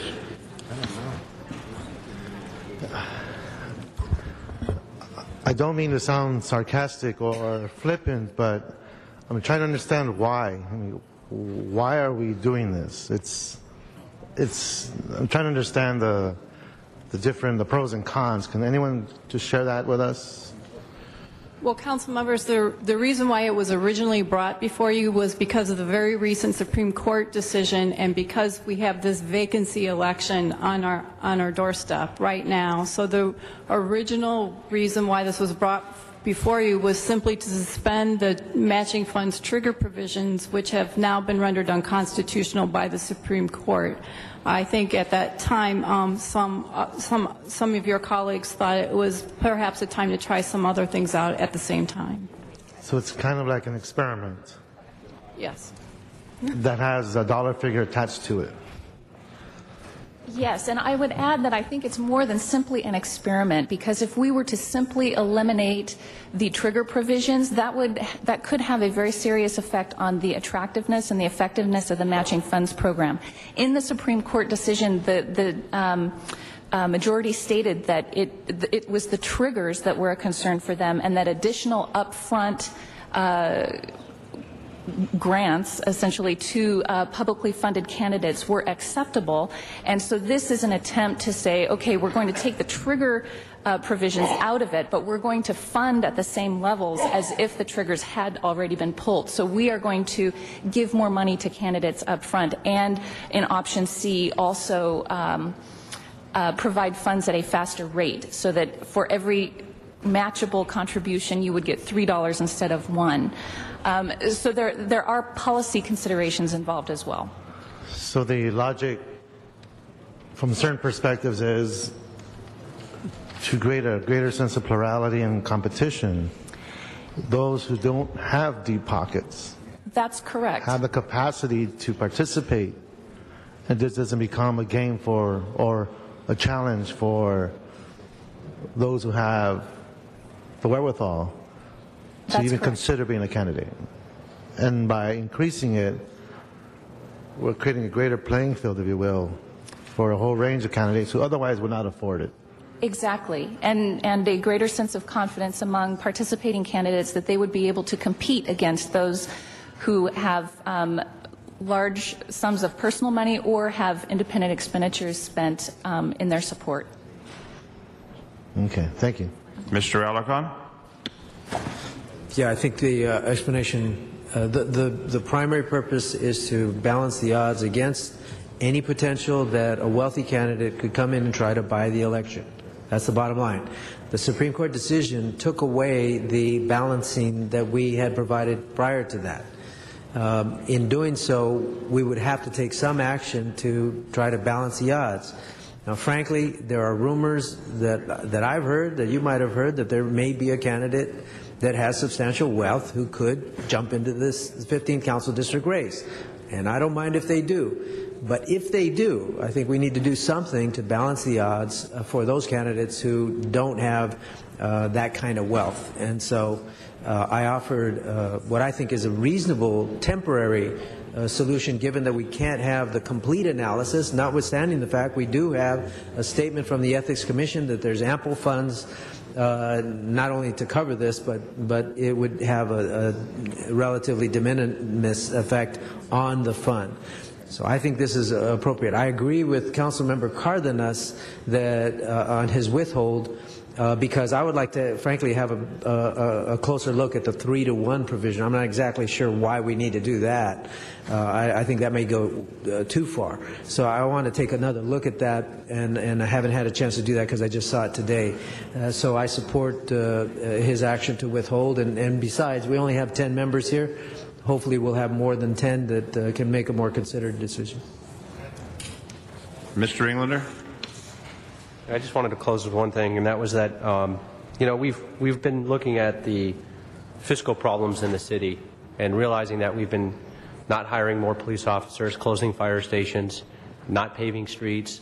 There's been a big debate about whether we should continue taking care of sidewalks and fixing sidewalks, whether it's the responsibility of the city or not to fix sidewalks, yet we're still paying out all the lawsuits for sidewalks. We didn't anticipate having a special election, although we knew it was probably coming, but it wasn't budgeted. That was $1.5 million. At some point, we can't just keep throwing money at the problem because we realize there's going to be wealthier candidates or independent expenditures. I had neither one in my race, but we also know there's probably 1 or 2 or 3 billionaires looking at running for mayor. Perhaps we should look at completely funded campaigns in the mayoral race to level the playing field and just spend millions of dollars of unlimited general fund money at doing that. At some point, we've got to say we've got a system that probably works. We've just delayed putting off until next week, looking at tightening the provisions that the voters just passed to make it more difficult to raise money, because the voters and all of you, and I support that as well, is tougher, transparent, clean elections to show where you're getting money from, to make sure that there's no influence coming from special interests, that we don't have bidders and subcontractors raising millions of dollars for candidates and trying to influence not only elections but then their bids as well. And so I support all of those initiatives, but at the same time, then just throwing money at the problem to say there's going to be these other influences, we're creating the perfect storm to spend unlimited general fund dollars and trying to level an artificial playing field, and then since we don't have all that worked out yet, there's a proposal to say, well, let's experiment, which makes no sense and has horrific financial consequences that haven't been weighed on at all. And for every dollar we spend, we've got to keep in mind it's a dollar we don't put towards public safety. It's a dollar we don't put towards our communities, towards libraries, towards helping those who need help the most. We've got a big debate coming up next week about animal shelters and who's going to be taking care of those, trying to maintain our city workforce, trying to end furloughs and put people back to work. We've got to take all of this in context because that's what it's all about. So thank you. Thank you. Mr. Englander, Ms. Perry. To the city attorney, we've had a member withhold already and a second member who said that they supported that withhold. Procedurally, once a member indicates that they want to withhold, should the discussion continue, or is that tantamount to taking a vote? I'm sorry, can you repeat that? One member has already said that they wanted to withhold. The second member has said that they're willing to support that withhold. So procedurally, is that the equivalent of taking a vote? And should the discussion now cease since one member has indicated they wanted to withhold and a second member said they support that withhold, or do we need to vote on the withhold? There is no vote on withhold. One member just needs to state that he or she is withholding, but it does not. I don't believe it ends debate though, without moving the previous. So it's not. Do we need to vote on the withhold? No. I understand. So somebody can say they withheld, and then we can just keep talking. I understand that on a withhold there could be an objection, and on an objection then there would be a vote on the withhold. No, can I call the question on the withhold? May I call the question on the motion to withhold? Well, there's actually no motion to withhold. There's just a council member can state, I withhold, and the matter's withheld. So the matter automatically goes over to next week. But Mr. City Attorney, there still are some matters to be determined. There is an amendment out there that has not been voted on, and just because one member withholds, that does not in and of itself end debate. But the question I have is on the withhold. If someone objects to the withhold, then there's a vote? No. There's no vote. It's withheld. Withheld unanimous consent. Clarification, the matter is now formally withheld, which means it will go over to next week because of what one member initiated and one member supported, so we don't have to do anything else on that. So we can end debate, Mr. City Attorney? No, my understanding is that's not what he said. What he said is the matter is withheld, but the discussion can continue. Is that did I understand you? That's correct. For clarification, unanimous consent is withheld. Okay. And the question I have, Mr. Clerk, how many folks are here next Wednesday? Because we have 10 currently. How many are here next Wednesday? Okay. We are going to have this discussion again next week. Currently, we're scheduled to have 12 members in attendance. All right. Well, Mr. Reyes, you're up. Call the question. Thank you, Mr. Reyes. So now the question's been called. Anyone opposed? Mr. Reyes just called the question. Yes, he did, to call the question. So we'll take a vote on that since there's some discussion on the ending debate calling the question. Open the roll. Mr. President, there's no one on the queue. However, a vote would be required for the amendment offered by Mr. Rosendahl to bifurcate Mr. Alarcon's recommendation to exclude the trigger provision. So then that request. Mr. City Attorney has a comment on that. Right, and that motion to amend the ordinance would be treated as an instruction to draft a new ordinance, which would be before council next week as a first reading ordinance, as opposed to these other three versions, which would be second reading ordinances. All right, so Mr. Clerk, what do we do next? Mr. Rosendahl wants to withdraw his motion. Mr. Rosendahl, you're withdrawing or you're going to let it stand? Let it stand? All right, Mr. Rosendahl's motion does stand. Mr. Clerk, can you tell us what we're going to vote on? Mr. Parks? Bifurcating and amending, or are we just bifurcating? Was Mr. Rosendahl amending or bringing in a new ordinance? But he said amending. I just want to make sure we're clear. We're bifurcating and amending? That would require a new ordinance, sir. The bifurcation would require? Correct. I don't. It's already. Mr. City Attorney, can you clarify? There is some question. I don't know if I could clarify the unclarifiable. Not the motion. My understanding was that a new ordinance would be required to take out the trigger provision from the ordinance. Perhaps Mr. Rosendahl could restate his motion. Mr. Parks? Is that different from 11A and B? Yes. It would amend 11.1b, sir. So there's an ordinance that addresses 11.1a. There's a second ordinance for Mr. Alarcon, point of order. Does 1A have the trigger provision in it? No. It does, so it's redundant, right? In 1B, so why don't I just withdraw the trigger aspect of 1B? I defer to the city attorney, but I believe that would still require a new ordinance to be drafted. Oh, forget it. The city attorney is ready to address something. It appears. Since we're all confused, does anyone have clarification? We're pulling triggers, we're not pulling triggers, we're amending, we're bifurcating. Mr. Huizar, jump in on this one. We're going to withhold it. Why do we even have to do any amendments today? Everybody keeps on coming up with other issues. There was an outstanding motion by Mr. Rosendahl, which we interpreted as a motion to amend the ordinance. If that was an incorrect interpretation, perhaps Mr. Rosendahl could restate I'm withdrawing it. Somebody else can put something else in. I'm off. Mr. Englander? Just for point of clarification, before Mr. Rosendahl made the second on when I first pressed my button to speak, I did ask that we move to implement 1A, and I asked that we separate 1B, which would then create the drafting of a new ordinance to come back next week because of the withhold originally from Mr. Huizar. So in terms of a point of clarification, I would like exactly what Mr. Rosendahl was asking, that the new ordinance be drafted and bifurcated and come back separately so we can implement it separately and vote on it separately, which is what I think is the cleanest way to do it.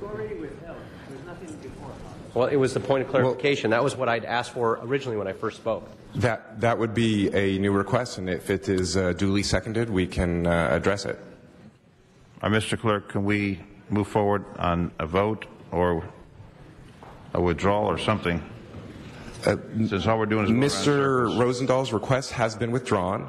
Mr. Englander has essentially made that same request, and without a second, that matter would not be before your body at this point in time.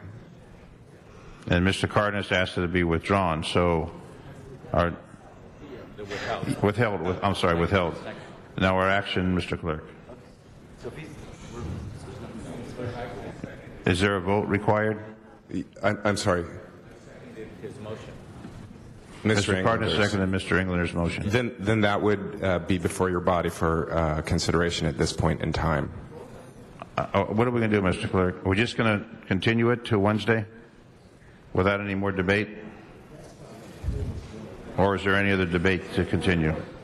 Mr. Alarcon? I believe on a withhold, everything stops, and you can have debate, but you can't vote on it. And I challenge the city attorney to make a definitive determination of that. The items that are on the agenda as items 11 and 12, Mr. Cardenas withheld unanimous consent for those items. Those items all go over to August 10th for a second reading.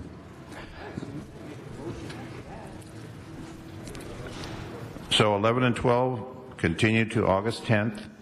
No vote is required. That's the direction, Mr. Clerk and Mr. City Attorney? That's correct. All right. The motion could be re-entertained next week, I'm sure, and treated as a So at this point, the discussion's over. 11, 12 going to August 10th. Mr. Clerk, Mr. Krikorian. Over for today, but I assume there will be a full debate as well when it is on August 10th, next week. Thank you. Okay. We didn't want. Can I please be put on? Okay. We didn't want to leave you out of it. All right. Thank you. All right. So, colleagues, thank you on 11 and 12. Mr. Clerk, our next item, please. Mr. President, for clarification before we move on, those items will go over next week for a second read. Yes. Very good. That brings council to item 15, called Special for Cards. Number 15, Arnold Sachs.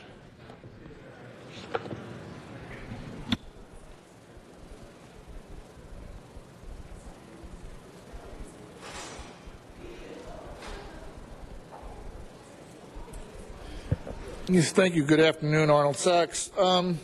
Just after listening to this conversation that you had on items number 11 and 12, and I'm not sure if the holdup is due because of the people on the Supreme Court ruling, or is it just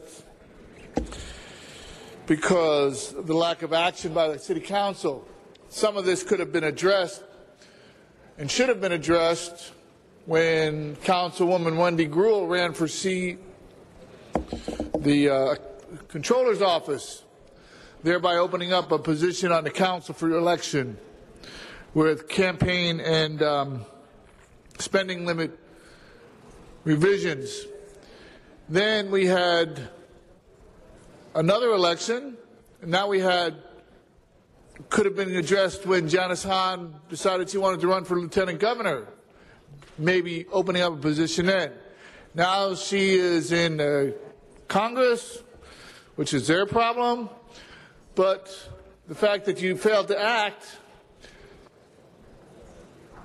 gives volume to why there's so many tie-ups with other actions in the city, and greatly increases my concerns about your actions you're going to take regarding the project as it was described that will affect the city for the next 50 years, and that's the downtown stadium. It's mind-boggling. Dean Searcy.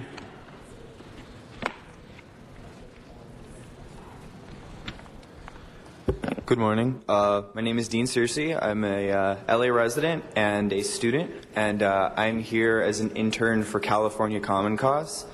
I feel it's important that we focus on what a public financing system is actually trying to do, and what it's trying to do is it's trying to remove the influence of big money in elections, wealthy candidates.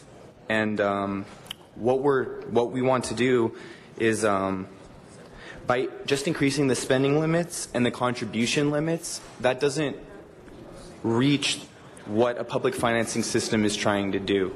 So on item number 15, we urge that the council vote no. Thank you. Trent Lane.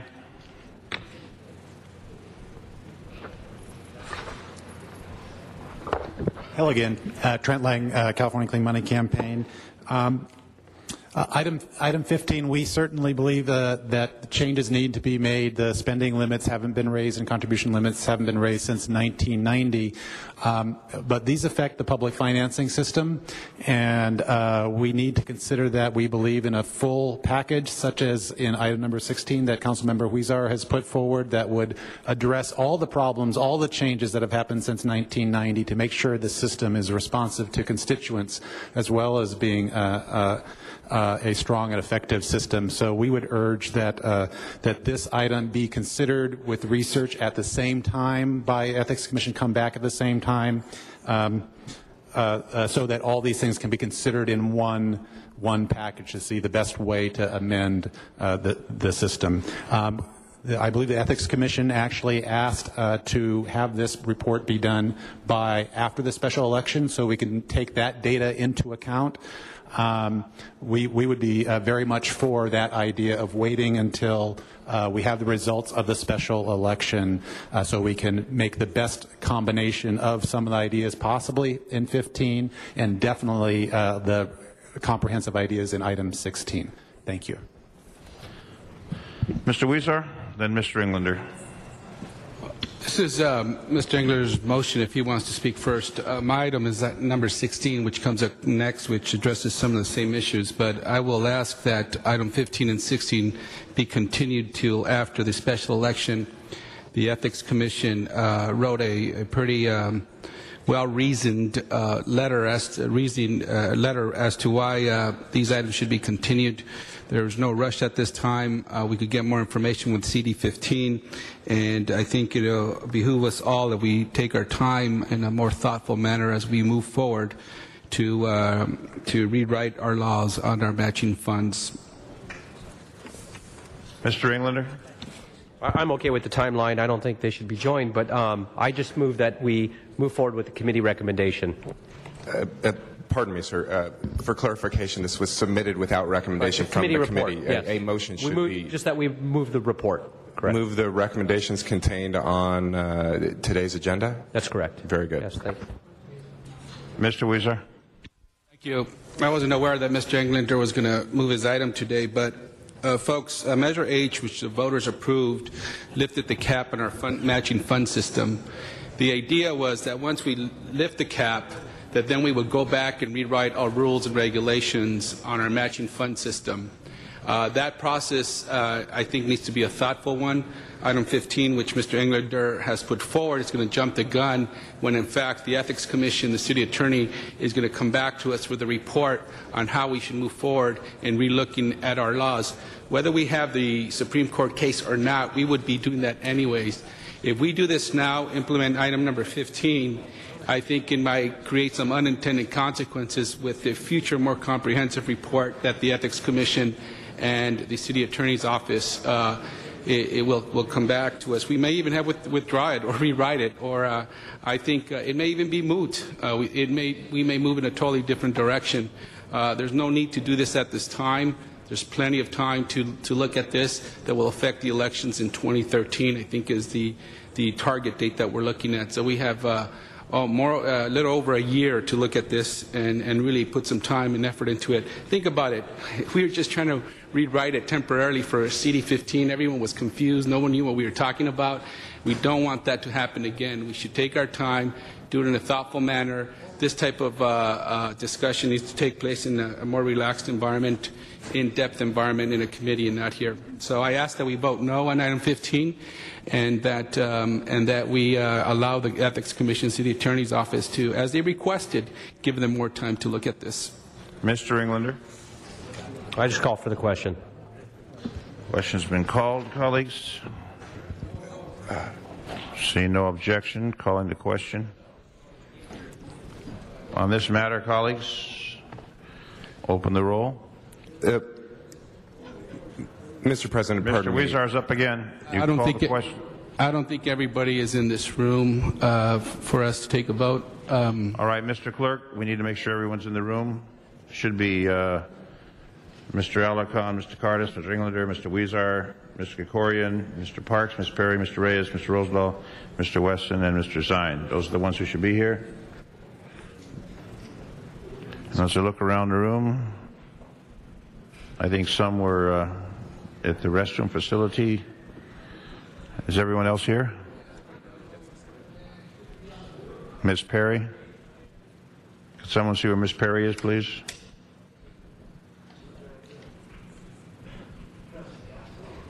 All right. Well, the question was raised.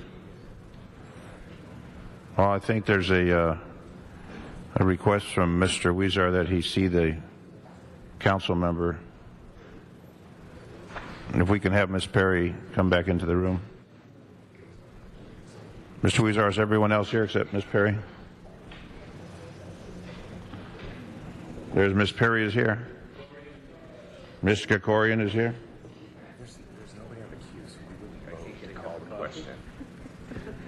So we're voting on the matter. Mr. Parks, clarification? Mr. President, for clarification, the question was called. However, there's nobody currently on the queue, so a vote is not necessary. Before you now is the Englander-Krikorian motion, the recommendations of the Englander-Krikorian motion as moved today by Council Member Englander and seconded by Council Member Cardenas. So that matter is now before us. Mr. Weezar? Point of order. And what will the motion do? Point of information. What will the information do? And the Ethics Commission has asked us to wait on looking at any of this. So what will it do? What are we voting on? What's the motion?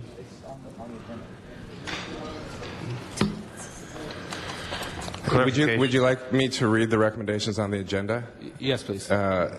Again, as stated on the agenda, recommendation number 1, direct the City Ethics Commission, with the assistance of the Chief Legislative Analyst, to provide the Council within 30 days a report on options to adjust campaign contribution and spending limits for all city offices from their 1990 value to their present-day value according to the Consumer Price Index for the Los Angeles Long Beach Metropolitan Statistical Area beginning at the start of fiscal year 2012-2013. Recommendation number 2, instruct the City Ethics Commission to include in its report options to raise campaign contribution and spending limits and adjust all contribution and spending according to the CPI for the Los Angeles Long Beach Metropolitan Statistical Area at the start of every city fiscal year, commencing with fiscal year 2012-2013, and to specify the new amounts of all CPI adjusted limits. Recommendation 3, direct the CLA to assist the City Ethics Commission to provide the Council within 30 days a report with similar options for adjusting office holder committee contribution limits and spending limits. And recommendation number 4, request the City Attorney report on all legal ramifications for adjusting campaign and office holder contribution and spending limits based on the above methodology. That's what we're voting on, colleagues. And now there's Mr. Parks and Mr. Englander on the queue, but we did call the question. There was no opposition to that.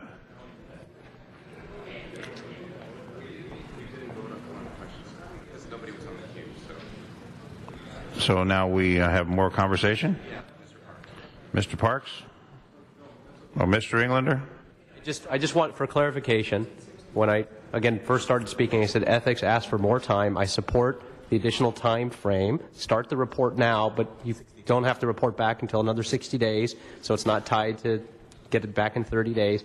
I said that when I first started speaking. If I need a second on that, I believe I already had one and said that Mr. Cardenas had supported that.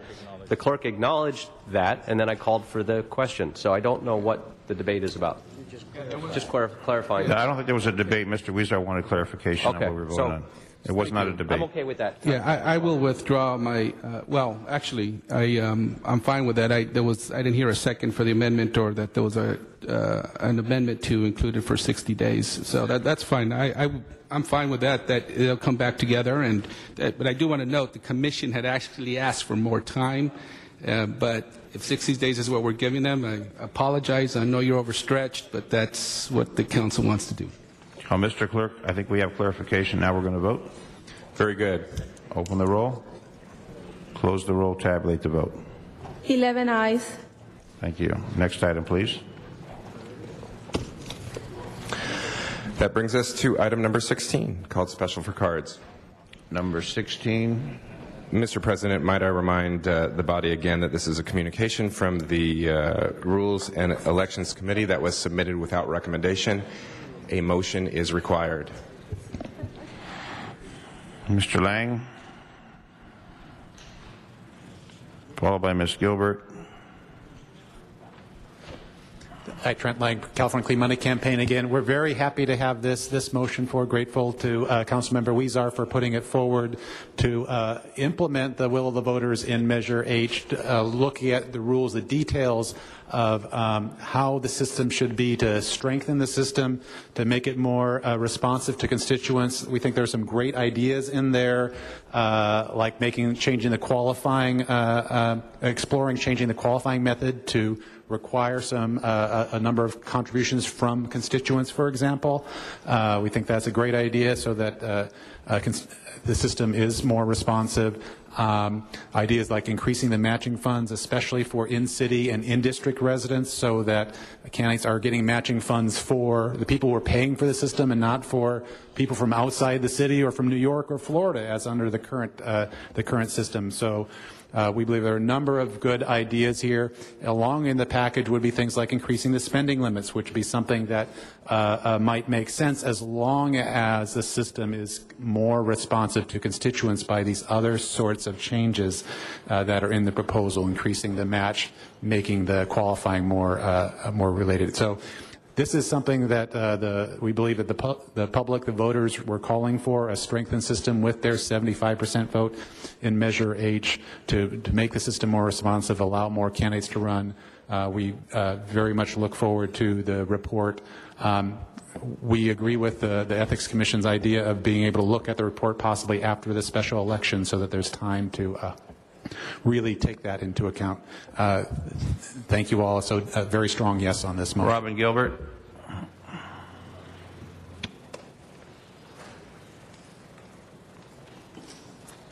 Good morning. I'm a volunteer with the California Clean Money Campaign in the San Fernando Valley, working with other volunteers. And I first want to thank you very much for putting Measure H on the ballot. Voters really like it. They remember it, and that's impressive to me. I am urging you to support measure item number 16. We need to look at the overall picture. There's so many things that need to be looked at in regards to public funding of campaigns, to make it attractive, to make it work for candidates. There's been a lot of court decisions and changes, and we need to make our system responsive to that and work for it. We need the ethics commissions to study this and make their suggestions. I'm listening to a lot of back and forth. We need this, we need that. But I think if the ethics commission looked at the big picture, they could give us the answers. Thank you. Kathy Feng.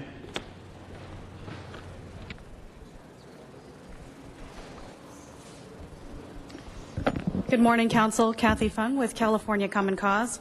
We're strongly in support of item number 16, and we thank Councilmember Huizar and Rosendahl for making this motion. We do support the continuance of this because we think that there are a number of City Council members who want to be part of this discussion who aren't here today, but also because with the District 15 election about to happen, we can see depending on what the City Council votes on with regard to items 11 and 12, how some of those changes might play out. The Ethics Commission is going to be out until September. They're not meeting until mid-September, so we think that it's important both for this item as well as item 15 that both slow down and wait for the Ethics Commission to be able to look at what the impacts are going to be. Lastly, I would just say that with the Supreme Court decisions in Arizona, Free Enterprise, and also Citizens United, the Supreme Court has repeatedly said that they do not think that systems should be in the position of trying to level the playing field. However, they do think that matching fund systems serve a legitimate purpose in terms of incentivizing participation and incentivizing voters to have a voice in elections. And so with regard to those two goals, we think that tinkering with one piece or another but not thinking about the matching fund system as a whole is problematic, because you don't incentivize more participation when all you're doing is adjusting the spending limits without thinking about the relative levels of match or what the thresholds are for candidates to participate in the matching fund system. We think that the proposal that's being brought up by Councilmember Huizar is a smart approach, and we would urge council members to support that. Thank you. Joe Saidita.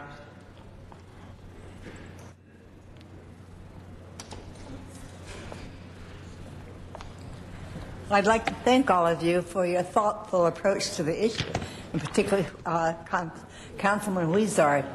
I've been involved in grassroots politics longer than I like to admit, and before many of you in this room were born. And I will always remember, and it was a great deal of success, from the Peace Lake 68 to the bilateral nuclear weapons freeze, where we've got other states to do it, and it passed. And I want you to know that the excitement of that 75% vote really was a very special experience. The people have spoken. Some of you have spoken, but I think you really need to listen to that. The people of Los Angeles have given you the message that they want this to be a good system, one that will work for good candidates, and I urge you all to vote for it when it comes back and to enjoy these discussions at your next meeting. Thank you all. Thank you, ma'am. Mr. Huizar. I'd like to move the motion as reported by committee. I understand it was a committee of one, and that's why there's no recommendation. Thanks. Is there a second for that? Second, Mr. Englander? Yeah. All right. Colleagues, open the roll. Close the roll, tabulate the vote. 11 ayes. Next item, please, Mr. Clerk. Mr. President, that brings us to item number 19, called Special for Cards. Number 19, Arnold Sachs. 1 minute left. Mr. Sachs.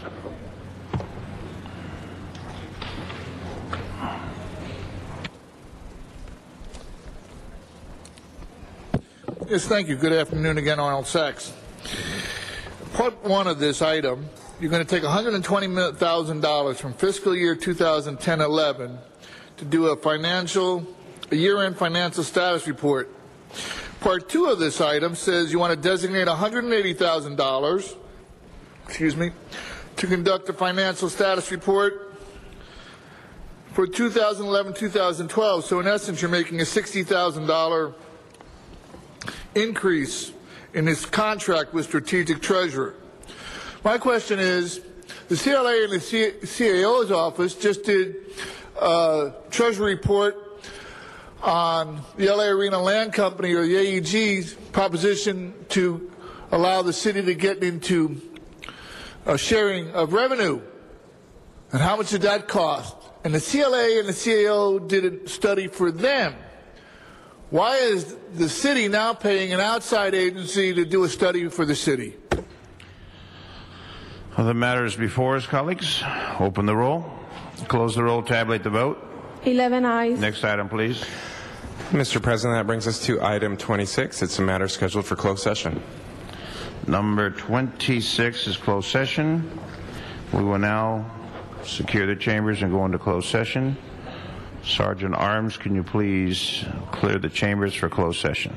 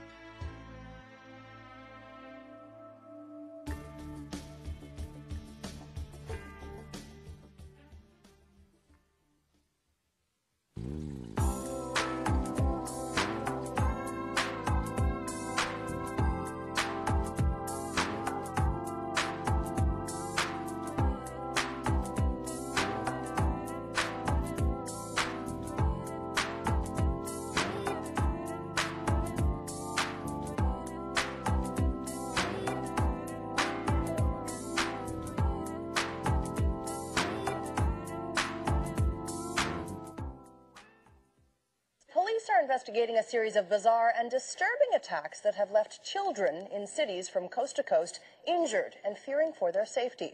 As Global's Annika Bauer tells us, the young victims were targeted simply because of the color of their hair. They better, and while we begin with an Eyewitness News exclusive, disturbing video of a gay man being beaten in Queens. The individual was attacked simply for his orientation, and we're just not going to tolerate it. The word hate is just unexcusable. It's a word that shouldn't be used, and to hate somebody for the color of their skin is just not right. It creates fear among all of the community members. I think it's wrong how people discriminate against others just because of the way they prefer people, as in gays or just their skin color. It's wrong, and something needs to be done.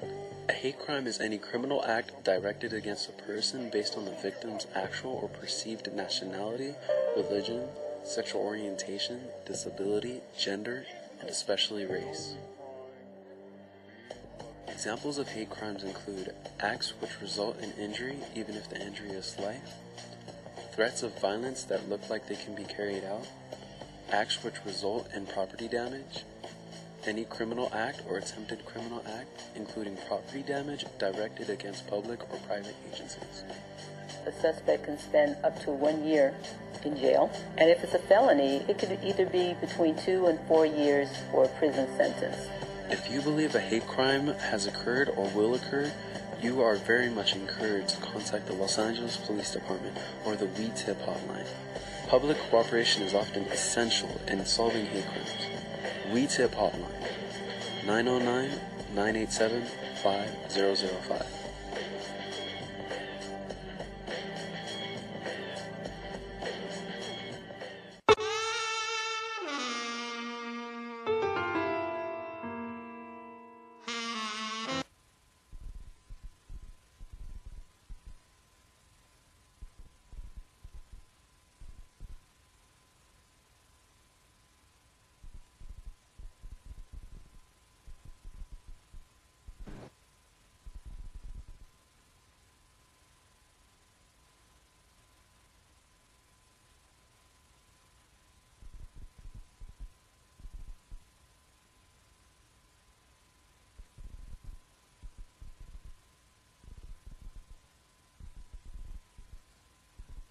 Okay, we're back into open session. Mr. Clerk. Mr. President, relative to item 26, there is a recommendation for settlement in the case entitled William Larkin versus City of Los Angeles for the amount of $825,000. That matter is now before you. On that matter, colleagues, open the roll. Close the roll. Tabulate the vote. 11 ayes. Next item, please. Mr. President, Council has motions for posting and referral. Posted and referred. The desk is clear. Announcements, colleagues. Mr. Rosendahl? Yes. Hold on a second. Yes, Mr. President. I just wanted to comment about the Congress going on recess and leaving the FAA in limbo. It doesn't impact us. The government is going to lose $1 billion in airline tickets because lawmakers have left town for a month without resolving a partisan standoff over a bill to end the partial shutdown of the Federal Aviation Administration, the FAA. We already lost $200 million. It's going to be over $1 billion. Also, 4,000 FAA employees are on furlough at the same time. I checked with our airport to see what impact it would have, but we have enough cash reserves to continue our modernization. But the second issue, which is just as angry, if not more, is the FAA has missed the August 1 deadline for implementing new rules that would keep fatigued pilots from flying planes, a delay that families of airplane crash victims blame on the influence of the airline industry. It's very disappointing, folks, to see the Congress go in recess, leaving things undone that affect us on the local level. Thank you, Mr. Rosendahl. Mr. Reyes. I just wanted to thank the communities throughout the city for National Night Out yesterday. There was a strong presence of many folks in Pico Union Westlake, the Northeast, and it was a great demonstration of support for our LA police officers, folks who deal with security issues, especially those of us who struggle with some of the violence caused by the gangs in the city. So thank you very much. Thank you, Mr. Reyes. Mr. Cardenas? I'd also like to echo that sentiment. It was really wonderful to see all the families, especially the little children out there, a national night out throughout the city, and to see all the wonderful organizations that volunteered to pull the various events together. There were thousands and thousands of volunteer hours and tens of thousands of people throughout the city that actually benefited from having a wonderful opportunity to meet their neighbors and to have some fun, and to remind everybody that we have a lot of wonderful, safe, and fun neighborhoods throughout this tremendous city. So again, my thanks and gratitude go to all the volunteers and organizations who donated hot dogs and time and all kinds of wonderful things to make it a fun and enjoyable gathering at various spots around the city. Thank you. And Mr. Cardenas, I'll add that your representative did a fantastic job at the West Valley. A lot of frame certificates made many people very pleased. So we're very pleased to present those to members of the department and the community. It was a great event citywide. Mr. Parks? Just like to ensure the community is aware that in Leimert Park there's going to be the 6th Annual New Orleans Cultural Festival on August 6th and 7th, 11 a.m. to 6 p.m. in the Leimert Park Village Theater lot. Thank you, Mr. Parks. Any other announcements, colleagues? I have 2 announcements. There's a public hearing this afternoon, 3 o'clock, the Village at Westfield, Topanga, Warner Center, Marriott, 21850 Oxnard Street, Woodland Hills. That again is going to be discussed in the EIR on the Village Plan, Topanga and Victory in Woodland Hills. And also at 6 o'clock tonight, off-site Audit Government Efficiency Committee meeting at West Los Angeles Municipal Building, 1645 Corinth Avenue, 2nd floor in the district of Mr. Rosendahl. We will conduct our off-site meeting at that location this evening. Any other announcements? Seeing none. Mr. President, pardon me, before moving on, there is a request from member to send item 19 forthwith. Number 19 forthwith. I mean, that you're meeting tonight. Unfortunately, I can't be there because we have the ad hoc committee on AEG at the same time. We have a lot of evening meetings, day meetings, meetings on weekends. Folks are looking forward to you guys coming. A big group of people from my district. Well, we will be there and discussing those very serious issues. Mr. Korian? Send item number 22 forthwith, please. 22 forthwith from Mr. Korian. Any adjourning motions, colleagues?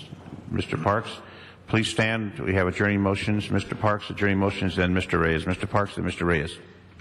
Thank you, Mr. President. I'd ask that we adjourn in memory of Lillian Brown, who was born in 1926, passed away July 30th, 2011. She attended school in her hometown but had to quit to take care of her family. But later, at the ripe age of 70, she went back to school in 1996 and received her high school diploma. She had to work for her family. She loved working with children.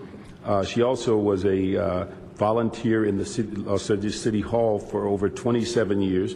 As a volunteer, she was referred to as Angelina and served the city of Los Angeles under mayors Bradley, Reardon, and Villaraigosa. Lillian volunteer work not only helped the elected officials of the city of LA, but children in Los Angeles as well. She served in Nancy Reagan's foster godparents program for 23 years. Her last service as a foster grandparent was at the Watts Learning Center, where she served for more than 10 years until her health declined. The faculty, staff, and students at the Watts Learning Center loved her very much. She was favorite activity was to go to church and also to shop. She loved being with her family at gatherings. Last year, she hosted and organized her very own 84th birthday ceremony. During the celebration, she honored many people in the community.